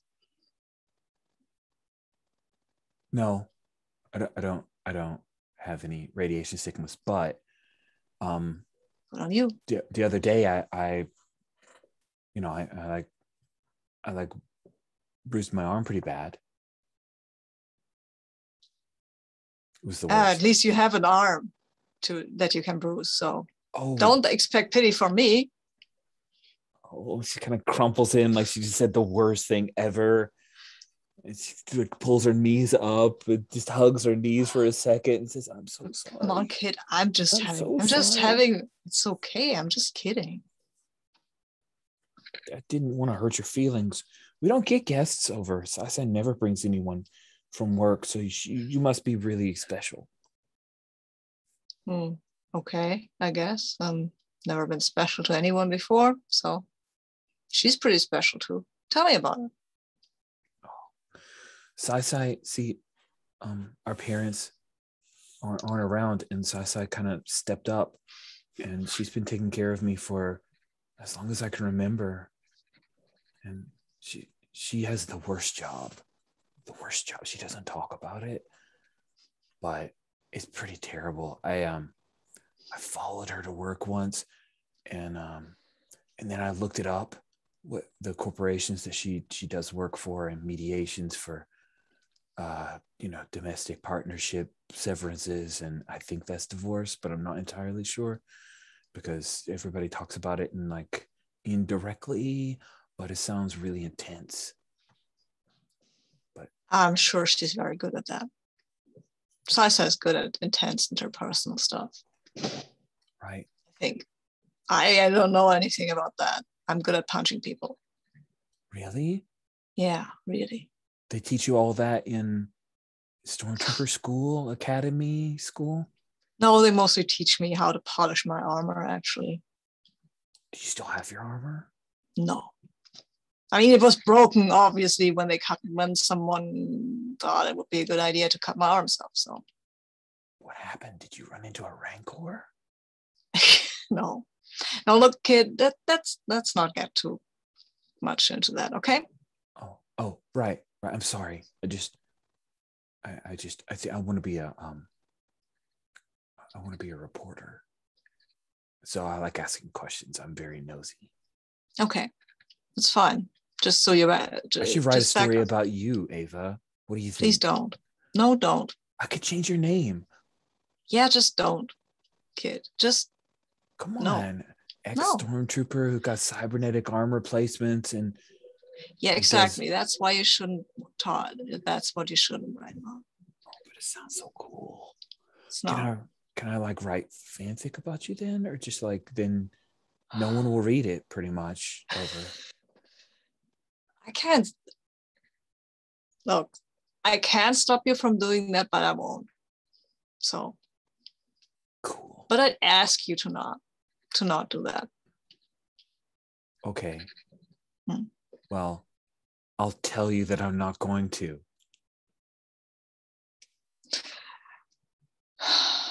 Where is Sai anyway? How long can somebody take a shower? I better go look and see if she's okay. Well, the water pressure's terrible, but okay, you just want to escape our conversation. That's fine. I understand. I'm gone by that point in time because I want to escape that conversation. You don't have to put that to a roll. She's not going to chase after you. She's just instead going to pull out a small little cyber deck and like a screen pops up out of it and she starts tapping away. It was a dark and stormy night. She's outlining her plot first. Yes, she is. Cool. So clocks. I imagine that like your cybernetics are, you could get them wet and everything, right? But I think it's one of those sonic shower kind of things. Oh, you cool. clean up, Okay. all that kind of stuff. I probably at my place I have like a case that I pop on the back, the Star Wars equivalent of a shower cap or something like that. But I think I clean up a little bit, and once I'm clean, and I feel like everything's good, I think I'm going to walk through the apartment, and I'm watching, you mentioned wires everywhere and all of that, and I'm kind of tracing through, and I see like, oh, there's a desk chair over here, and I sit down and I plug in. And I think we see a lot of this in the background while Ava and, what's her name? Suna. While Ava and Suna are discussing, having that, we see Clocks kind of walking along and then sit down in a chair and just kind of, nonchalantly kind of plugs in. But what he's actually doing is he's downloading all of the data through like an encrypted channel into like his home database, because it gets really stressful whenever he's, what's the right word?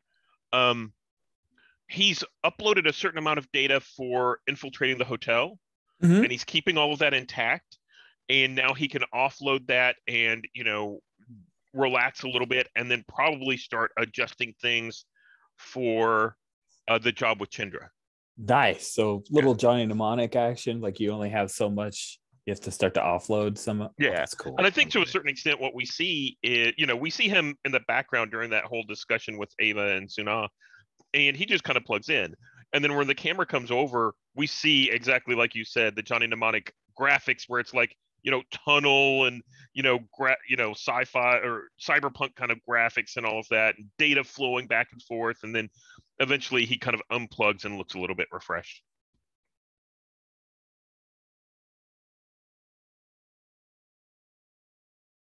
Cool. What about Sci-Fi? Oh, she goes when you finish to the classic water shower, and it's like one of those. It's terrifically used, so it is. How do I say? You can see it's been like the spigot and everything has been patched 100 times. It's got like tape wrapped around it and bonding stuff on it, and it's like everything about the place is super run down, and she's just like standing under the water, like trying to get the smell out of her hair. And, you kind of see her going, and, more soap and everything. It's just that switchback. But the thing that's striking about it is a super, super well used, super old set of accommodations here. And not much water pressure, as Ava mentions, or Suna said. It's one of those where it's like, shh. Yes. Nice. And I imagine the hot water heater is tiny. Tiny. It's right there behind you. Like you can get shocked by it. So you lean on it. So yeah. Oh, I think the thing is she's also catching like the water that's come out in a cup, so she can like reuse it for a second rinse, just kind of like just get enough water in there. Worse. So bad, good. Yeah. Sweet. And is she done when Ava shows up? Oh yeah. Oh, close. Okay. I would say. Cool. Mostly bringing the water out of her hair at this point. Nice. It's the curse of having such beautiful long straight hair that Sci-Fi 6 has. So yeah, Ava, Sci-Fi 6 is finishing up her shower. You notice that the floor near the shower is just a little on the spongy side. Maybe they had some multiple toilet overflows or something like that over the course of years, and it's just never quite been fully repaired. Eventually she'll come out, or at least open the door. Well, so you done? Yeah, did Suna chase you in here? Yeah, she has a lot of questions. I'm so sorry. That's fine. Hold on a second here. She kind of has to elbow past you to get to the towels. And oh, sorry. No, sorry. Okay. It's a little tight here. And she goes, do you have a sonic shower? I use public showers mostly. Oh, okay. That makes sense. Yeah. We quickly cut to the cyber deck as Suna types public shower.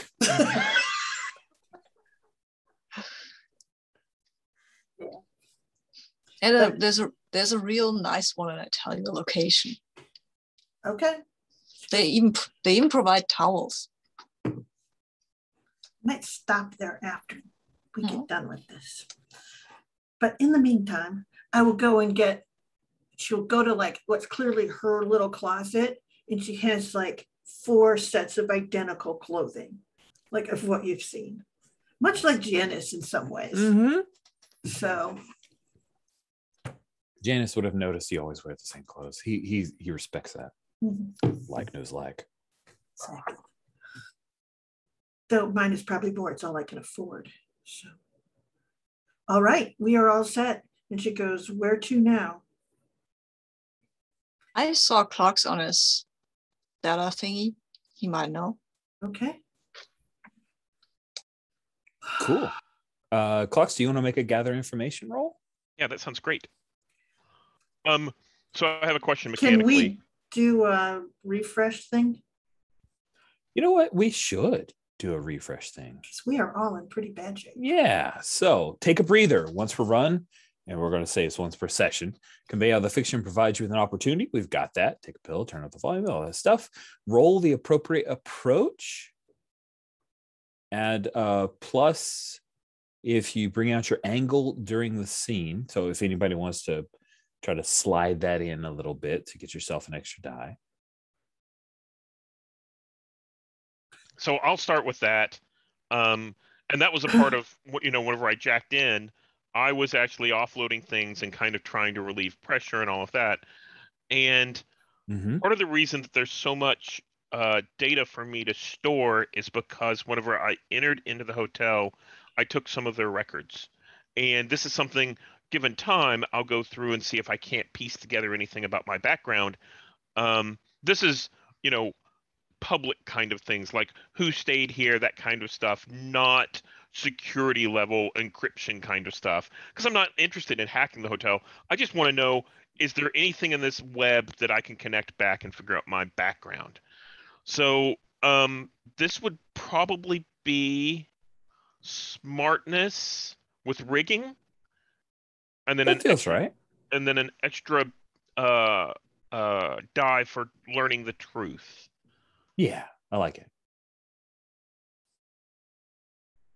Let's see what that looks like. I see a got a 6. Perfect. So if you check the game rules tab on a 6, that should work. Clear 3 stress. And it talks about penalties from wounds, but nobody's been wounded yet. I should have had more. I should have thrown more wounds out at you guys during that big fight. Dang it. But that's fine. So yeah, you get to clear 3 stress, which is good. Let's check in with Ava. Was clearing stress that breather that you had with Suna? Oh no, I think clearing stress was that breather I had when riding on the top of the skull. Nice, fun. Because A, it's breather, B, I get to pull in my thingy, my push to the edge, my angle, because I think this is, I don't know what this is. Is this smartness or caution? Probably not caution. Riding on the top, it might be smartness because I didn't want to get stuck in the back of the skull. Don't feel it's aggression really. Okay. But can I use mobility? Sure. Cool. And I get 3 dice. Did you pull in your angle? Or yeah, I did. That's push to the edge because I'm riding on top on the skull, which somebody told me was not safe. That's right. And that's why I was doing it. And also I didn't want to smell like, well, anyway.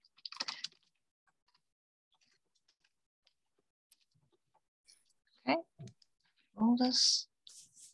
It's a 5, so it's okay-ish. Yeah, it's suck it up. Clear 2 stress.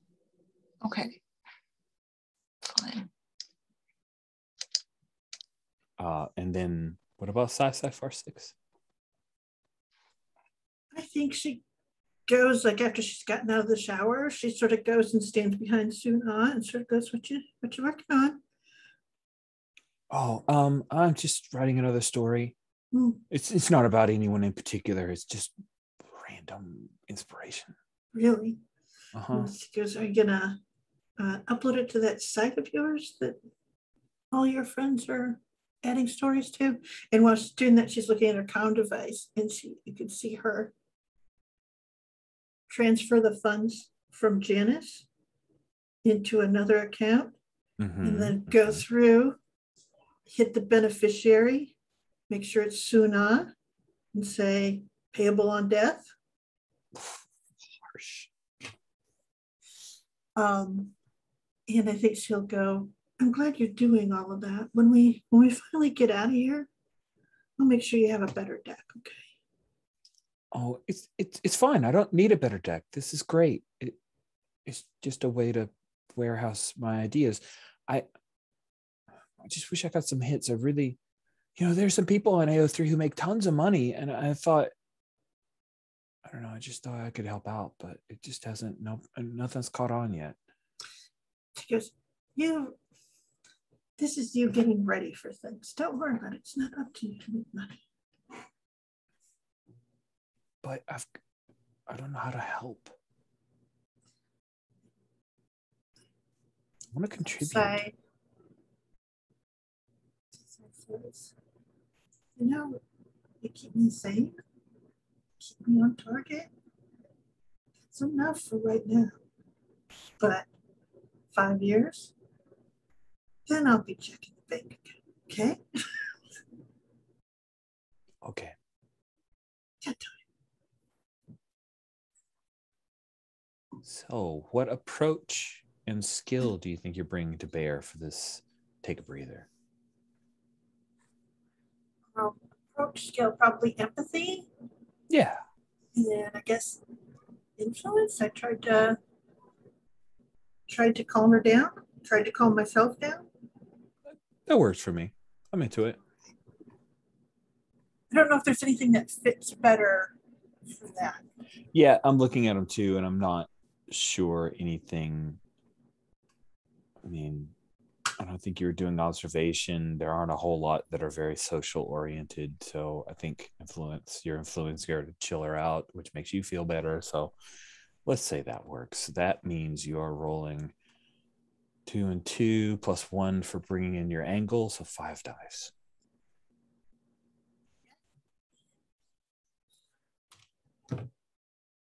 Yeah, I got a 6. All right. Recover 3 stress. I'm happy to do that. All right. Cool. So I want to check in at this point. We have just over 30 minutes in our scheduled session. It's Forged in the Dark, which means we can engagement roll and jump straight into a mission. But let's be honest, chances are good that will take up the remainder of our time. Not opposed to that. I am more than happy to facilitate it. The other option is that we progress to more of an epilogue scenario so that we get to see a little bit more of the personal side and have some folks wrap up their storylines without the fret of trying to rush anything. So I'll put it to a lot of you, which interests you more. Well, I'm not a huge fan of rushing through one job because, I mean, the chances are good that we won't even finish it. And I don't know, feels like we're good if we continue as we were doing and maybe have a little epilogue there. May I suggest another option would be to make a roll, have each character make a roll for this job that's coming up, and then narrate through the epilogue or narrate through that scene how we think it went. Little Neon City Overdrive. Is that what it is? Cool. Well, no, just the whole. If you remember the retirement role from yeah, Neon oh City, yeah, I was just saying, letting the role kind of help dictate your epilogue is a pretty fascinating approach that I first encountered with Neon City. That's where I was thinking of it. Okay, cool. That sounds fun to me. You guys like that? A little mix, just a little light bit of mechanics to guide the epilogues. That sounds fun. Let's do that. So yeah, the 3 of you, after your breather, you meet up at the underground hideaway that Chindafai has set up and work together to come up with this run to hit back at the people that were targeting her and thereby targeting you. So define a approach and a skill, and if you are getting help or pushing yourself, and then make that roll, and then we will start with epilogues. Who'd like to go first? I'll go first. Yeah. And this is sort of the gather information to see what's going on. I'm going to use caution and rigging.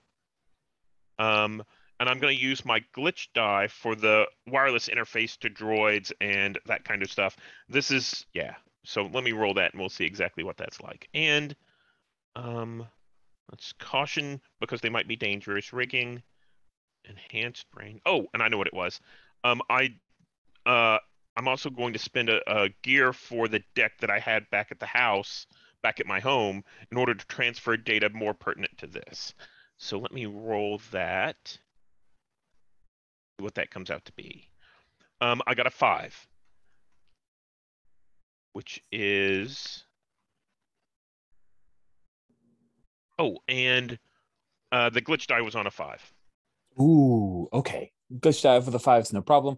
Partial success, you do it, but also suffer a consequence, taking some kind of harm, reduced effect, a lost opportunity, or a complication. So I think what's going on here is this is part of this job trying to work with Chandra. And at some point, so Clocks is, feeding information for the infiltration that we're going to do, and hits a roadblock where he's like, okay, this is where we need to get Chandra in, and she's going to take this whole place down. But they had information for me. They had information where I could get to my background, but I can't do that without stopping the job, right? Ooh. And I have to turn that over, so I lose that lead on, this is probably like an old Imperial database that they weren't paying that much attention to, and I just don't have time to grab it and get Chandra in so she can dump the place. Harsh. Oh, that's so heartbreaking. All right. I'd like to go next. I mean, I can go next because we need to get into this old Imperial place, right? But there are still some people around, maybe, and we need to get past these people. And I'm not trying to talk to them because, a stormtrooper, I know that they're pretty badly brainwashed, and even like the smell of their body gloves. So yeah, I mean, but I'll go in punching instead of shooting, but I still have to go in and kind of clear the way for Chandra and everybody else to do their thing, right? And I mean, it's me against a whole group of others. So I'm definitely pushing the edge here because, nice. And I will use aggression in close combat because why not? Why not, indeed. I mean, that's what I do, right? Aggression is 2 dice, close combat is 3, and I've got the cyber karate specialization thingy. That might be, and then I also have the cyberware. I have the cyberware, and I'm using that. I'm super strong, so I'm not just punching them and I'm throwing stuff at them. Like nice. Like I'm a Jedi or something like that. Just with my arms instead of with my mind, because why throw stuff with your mind?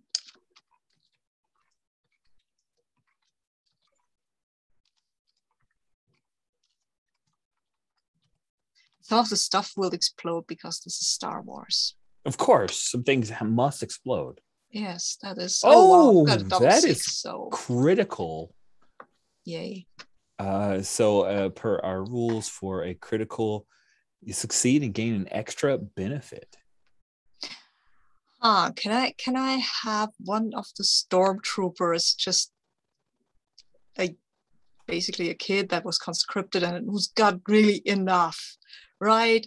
Everything is awful, and then some chick drops a kind of a speeder bike on him, and he throws down his helmet and says, I surrender, I got enough of this. And I looks at him and says, you know what, yeah, maybe we can do something with you. Nice. And of course, this comes out on the pages of Archive of Our Own, Carannia City Edition.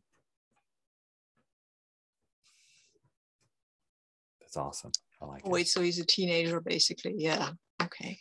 I like that. He's in the writing group with Suna. He reads all her stuff. Cool. All right. So SFR 6. Okay, so, and while this is all going down, so I'm using a set of drones to catch like footage of what's going down. The whole idea is to get a particularly good offer for Gender 5 from one of the other corps, essentially so that she's walking right back into the place where she can keep on casting this place down before anything else goes out, but essentially turning this sort of attack on one corp into a thing of, yeah, you get all the intel, you get these things that go along with Chenda and that sort of thing of they crossed her and this is essentially it. So it's kind of, this is what Chenda wants, is essentially a a big initial payout and the chance to be back on the inside and the rep that if you mess with her, she will mess back, if that makes any sense. Come for the queen, you best not miss. Exactly. So that's what I'm doing. So I thought I would use drones. It would be live footage, just to make it clear. And that would be influence and empathy, I think, right? Yeah. So yeah. And then let's see here. So that's 5 dice. Sounds like it. Yeah. Let's try that. Let's see. Oh my God. The worst roll ever. Let's see here. Wow. Okay. That is a fail. That is. That is a fail. So do you have ideas on how this goes wrong? Do you want to lead us down the path, or should I take over here?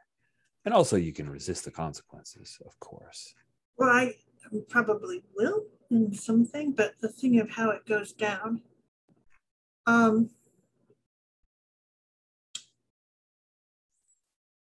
I think it's a bit of maybe Janice, the complication of the failure is that Janice had a mark on you guys. And so there's a revelation that at the end. Yeah, that it was Janice that actually, Yeah, it was Janice who planted this out and that it was actually backed by Warlord Zsinj. Oh, God. So it was bigger and nastier than that. Yeah, and the thing is that I think that what it is it's revealed that it is me that's doing this, that like I'm alive, and in that sense of that I'm the one that's mucking with Zsinj, and my ability to get out of here is Zippo. Yeah. Does that make any sense? I just totally. can't The now. idea I of you getting off change, planet at this point is done for. You're going to have to go deep underground. Exactly. And while you've got Chindafai as an ally, a lot of her power has been ruined as well. I will, how should we say, resist her power being as wrecked as it is. Does that make any sense? Yeah, that makes sense. So basically you're willing to take a bit more on to yourself or just defray it to somewhere else so that she doesn't suffer the consequence. That sounds cool. Okay, so I just have to make a roll. Yeah, you're going to make a resistance roll, and the resistance is you declare how you do it and roll the appropriate approach, but it's approach only, no skill. I was rolling empathy. I think it is like take care of Chenda because God damn it, I do want her to blow this place up now. So does that make? Yeah. So okay. Your sympathy / empathy for Chenda is what carries you through to eat some of the consequences here. Okay, so let's see here. 6 and a 1. Cool. So then on the resistance, a 6 means you mark 1 stress. That's it. Okay. You want to roll high on this one, which I appreciate because some of the Fortune of the Darkest, like, but I wanted to roll high all the time until now. Dang it. Okay. So I appreciate that. You mark 1 stress. And it doesn't happen. Like the Chenda part of that complication doesn't happen. She's able to skate. What does that look like? I think what it looks like is she, like that guy that we talked to, that corp that wanted her in, ends up being the one who makes the offer. And it comes with the big future, essentially the amount. And even though it was a corp that we were attacking, it takes them a while to figure out that it was Zsinj behind it. So, but they've already got her. And so they kind of keep her on the down low. Mm-hmm. That she's like working for them. They don't know that she's going to blow them up eventually too, but this is her hide thing. So she comes in, she's got that money, she's got that corporate backing, but they know that Zsinj went after her now. So they're kind of like in this thing where they have to figure out when are they going to cut her off and turn her over to Zsinj. She knows that, I know that. I have to go under that I'm dead, end up having actually soon probably adopted by Bayside. I love it. Essentially, but I'm there. All my stuff is like, but essentially I have to go and pay big money to make it look like I'm dead. The money gets transferred over to Soon. She knows I'm not, but she knows she can never talk about me again. But I can't work, I can't work legit anymore. I can work for Chenda, for Chenda Phi on the down low, but that's it. So. Nice. Oh, you got burned hard. That is really burned. Yeah. That is sweet. And I think in honor of all that Sci-Fi 6 has lost, Soon starts writing this series of stories about Sci-Fi 6 that take off. And it's never anything like what Sci earns as a runner. But she gains like this little cult following, and there are always people pinging her, asking for more stories or pitching her ideas and wanting to pull her character into their whole side stories based off of the world of Sci-Fi 6. And Sunai ends up getting a little bit of a book deal, but Sci passes to memory. Yes. May I add to that? I think that it's not really a book deal. What happens is she's writing these stories, and Kofuku picks it up and says, "Oh, I want to turn this into a song." Oh, right? That's awesome! And just like a song. So Suna now has some of the Kofuku groupies who are coming. Hey, when's your next song and all of that? Yeah. That's great. That's great. Lace together our Carannia City mythologies. This is great. Awesome. And we have Ava with her baby stormtrooper. This is so good. Oh, this is good. This is good. Any more Baby X questions we have? Please. Baby X Stormtrooper. Yeah. Baby X Stormtrooper. You got to find me a pic of your Baby X Stormtrooper. He needs a name too. A name, absolutely. So you can play him in the next series? Yes, of course. Oh, nice. Yeah. No, the only other thing I was going to ask for was a kind of a what happened to Suna, and you covered that great, Sherry. Oh, so yeah, fantastic. Yeah, thank you, Cherry, for setting that up. That was cool. Good. With that, we can bring Cyberpunk to a close. Of course, Sabine has homework, but I'm sure that it will pay off in a future game. Oh yeah. Very cool. Awesome. Let's move to a quick bit of stars, just talking about things that you enjoyed. And if you've got any, hey, if you run this again, notes for me, do let me know. That would be cool. But don't feel like you have to scrounge up a whole lot of wishes. I mean, don't worry about it. So who'd like to go first with stars? Well, it was a hoot to play. I enjoyed playing with Sabine, who is always an old hand. It has a great sense of essentially the tropes and those awesome flippant moments that are such a hallmark of Star Wars scenes, particularly whenever violence is about to break out. So it was great to watch. And Stephen, whose clocks was, as all of his characters are, they have a pathos that is so deep and charming and wonderful that I wish that I could have a clocks series. I think that's what Soon Ah's like other, little thread is the story of clocks that, runs through, that she writes little things for. It is not quite as popular, but it has a very, a bunch of followers who are like, oh, will he find it now? He gave up his past? Oh no. The only thing is Soon Ah changed it so he was very handsome. So he was young and handsome. So. Of course. Totally. You gotta make him super hot. Yeah. No, it was fun. I like the city. I enjoy coming back to it. It's such a weird, awful, messed up, desperate place. It's the best. So those are my stars for sure. Thank you, Rich. Thank you, Sherry.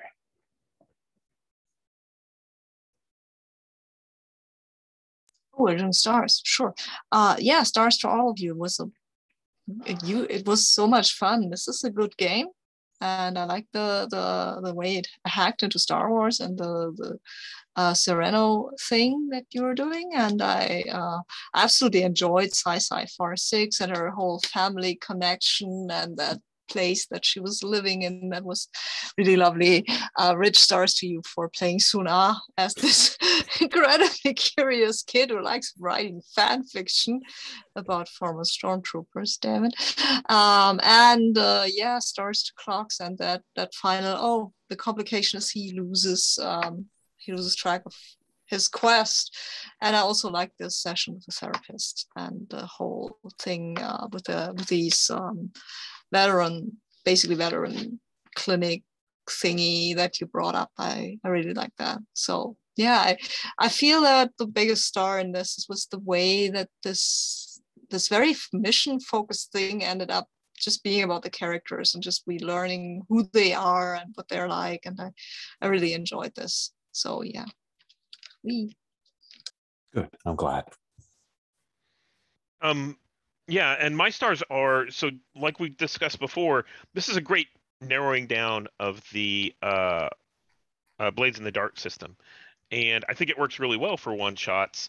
I really liked, Rich, the way that you rolled this from, we had one mission and then that mission became a second mission in order to get a little bit more breathing room. And you also, so we had downtime and we had these flashback kind of things to show more character-driven stuff. Is that in the rules? No. That's really good to bring into this, especially since you ran 2 sessions. We got all the action and kind of the rules as written in the first part. And then the second part is the, let's have a flashback and see where these people that we've been following for an episode came from. And I really enjoyed, seeing all that background, especially with Soon Ah and, Ava's connection. I mean, those really tied in really well. So I think that was a good thing to bring into it. And like, I have to say, Sherry's description of the apartment and description of her family and description of her job really made the world breathe a little bit more. And I really liked that. And you'd mentioned Devil's Bargain. I think, going as it was, it seemed like we were all pretty stressed out. And you should be for a one shot. I like that we were able to take a breather for to reduce that a little bit. But I think Devil's Bargain might help. I always enjoyed the Devil's Bargain, like for a second session, bringing in and saying, "Hey, I'd like to, let's bring in a Devil's Bargain," because it kind of opens it up to the table of what are the complications that could happen here. Right. Absolutely. Yeah. That's a really good point. Yeah. So, to be honest, I would consider, if I ran a Blades in the Dark game one shot, I would use these rules, and because it stripped it down beautifully. And then number 2, I'd turn around, and if I ran it for like 2 or 3 sessions, I'd do exactly what you did, which is bring in downtime during the second and maybe Devil's Bargain during the third, slowly introduce more of those, because you can wrap your arms around the rule set as it is. Yeah. I think take a breather is really nice as a a one-shot version of it, but I'm glad that we were able to do some actual downtime, like non-mechanical downtime stuff too. Yeah. My only wish is that I wish I'd thrown more violence Ava's way. I wish we'd had a little bit more fighting for Ava, because my brain space for how Ava fights and the stuff that she's doing was super, just supercharged by the things you did describe, Sabine, and I appreciated that. Yeah, I like playing Ava, and I feel that might not be the last time we've seen her, because she's kind of awesome. She is kind of awesome. I definitely want to see her again. That's good. I really enjoyed the approach to Tindify and the way that you guys were like, well, let's just talk to her like adults and come up with a thing to try to solve for this. The whole approach. And I love that we were able to foreshadow it with a bit of the, here's how you guys deal with your day-to-day life with Sci-Fi 6 and the whole separation mediation. That was really, really cool. I liked Ava, the scene with Sun-Ah and Ava like being, oh yeah, this is fine. I just tell you the thing that is my history. And then her asking more questions and go, wait, no one asks questions. That usually gets put off immediately by my brusque overshare of history. And I don't want to delve into this. No, I need to go. I must escape to the shower. That was so great. I loved that. Like, here it is. Wait, you want to know more? No, I don't want you to know more. That was a cool flip of that scene, Sabine. It's really clever. It's super interesting character work there. Already been mentioned, but Clocks and the setup for him being part of this counseling and the whole remnants of war and the inhumanity of using cyberware to keep people on the front lines or doing the job, going from being the figurative cog in the machine to becoming a literal cog in the machine. But then the aftermath of that's super gripping to me. That's the kind of thing that what was the Supers game? I can't believe I'm spacing on it. It was a Supers game where your characters got powers going into Third World Wars. It was like satirical and very Aeon Flux influenced, and I can't remember for the dang it. Oh, I feel terrible. It's like one of my favorite RPGs from the 90s, and it was really cool. Like I had those vibes of the After Effects and the Trinity. No, Aeon. It's not. I do like Aeon Trinity. It's from Mayfair Games and Underground, the RPG. Yay! I stumbled into it. Yeah, Underground. If you've never the cover on that. Yeah, Underground is a mind-blowing kind of game. Mechanics make no sense, but the game idea is amazing. It's one of those during the 90s where they had the like in-world advertisements in the book to give you a feel of it, like they did in Star Wars in certain points.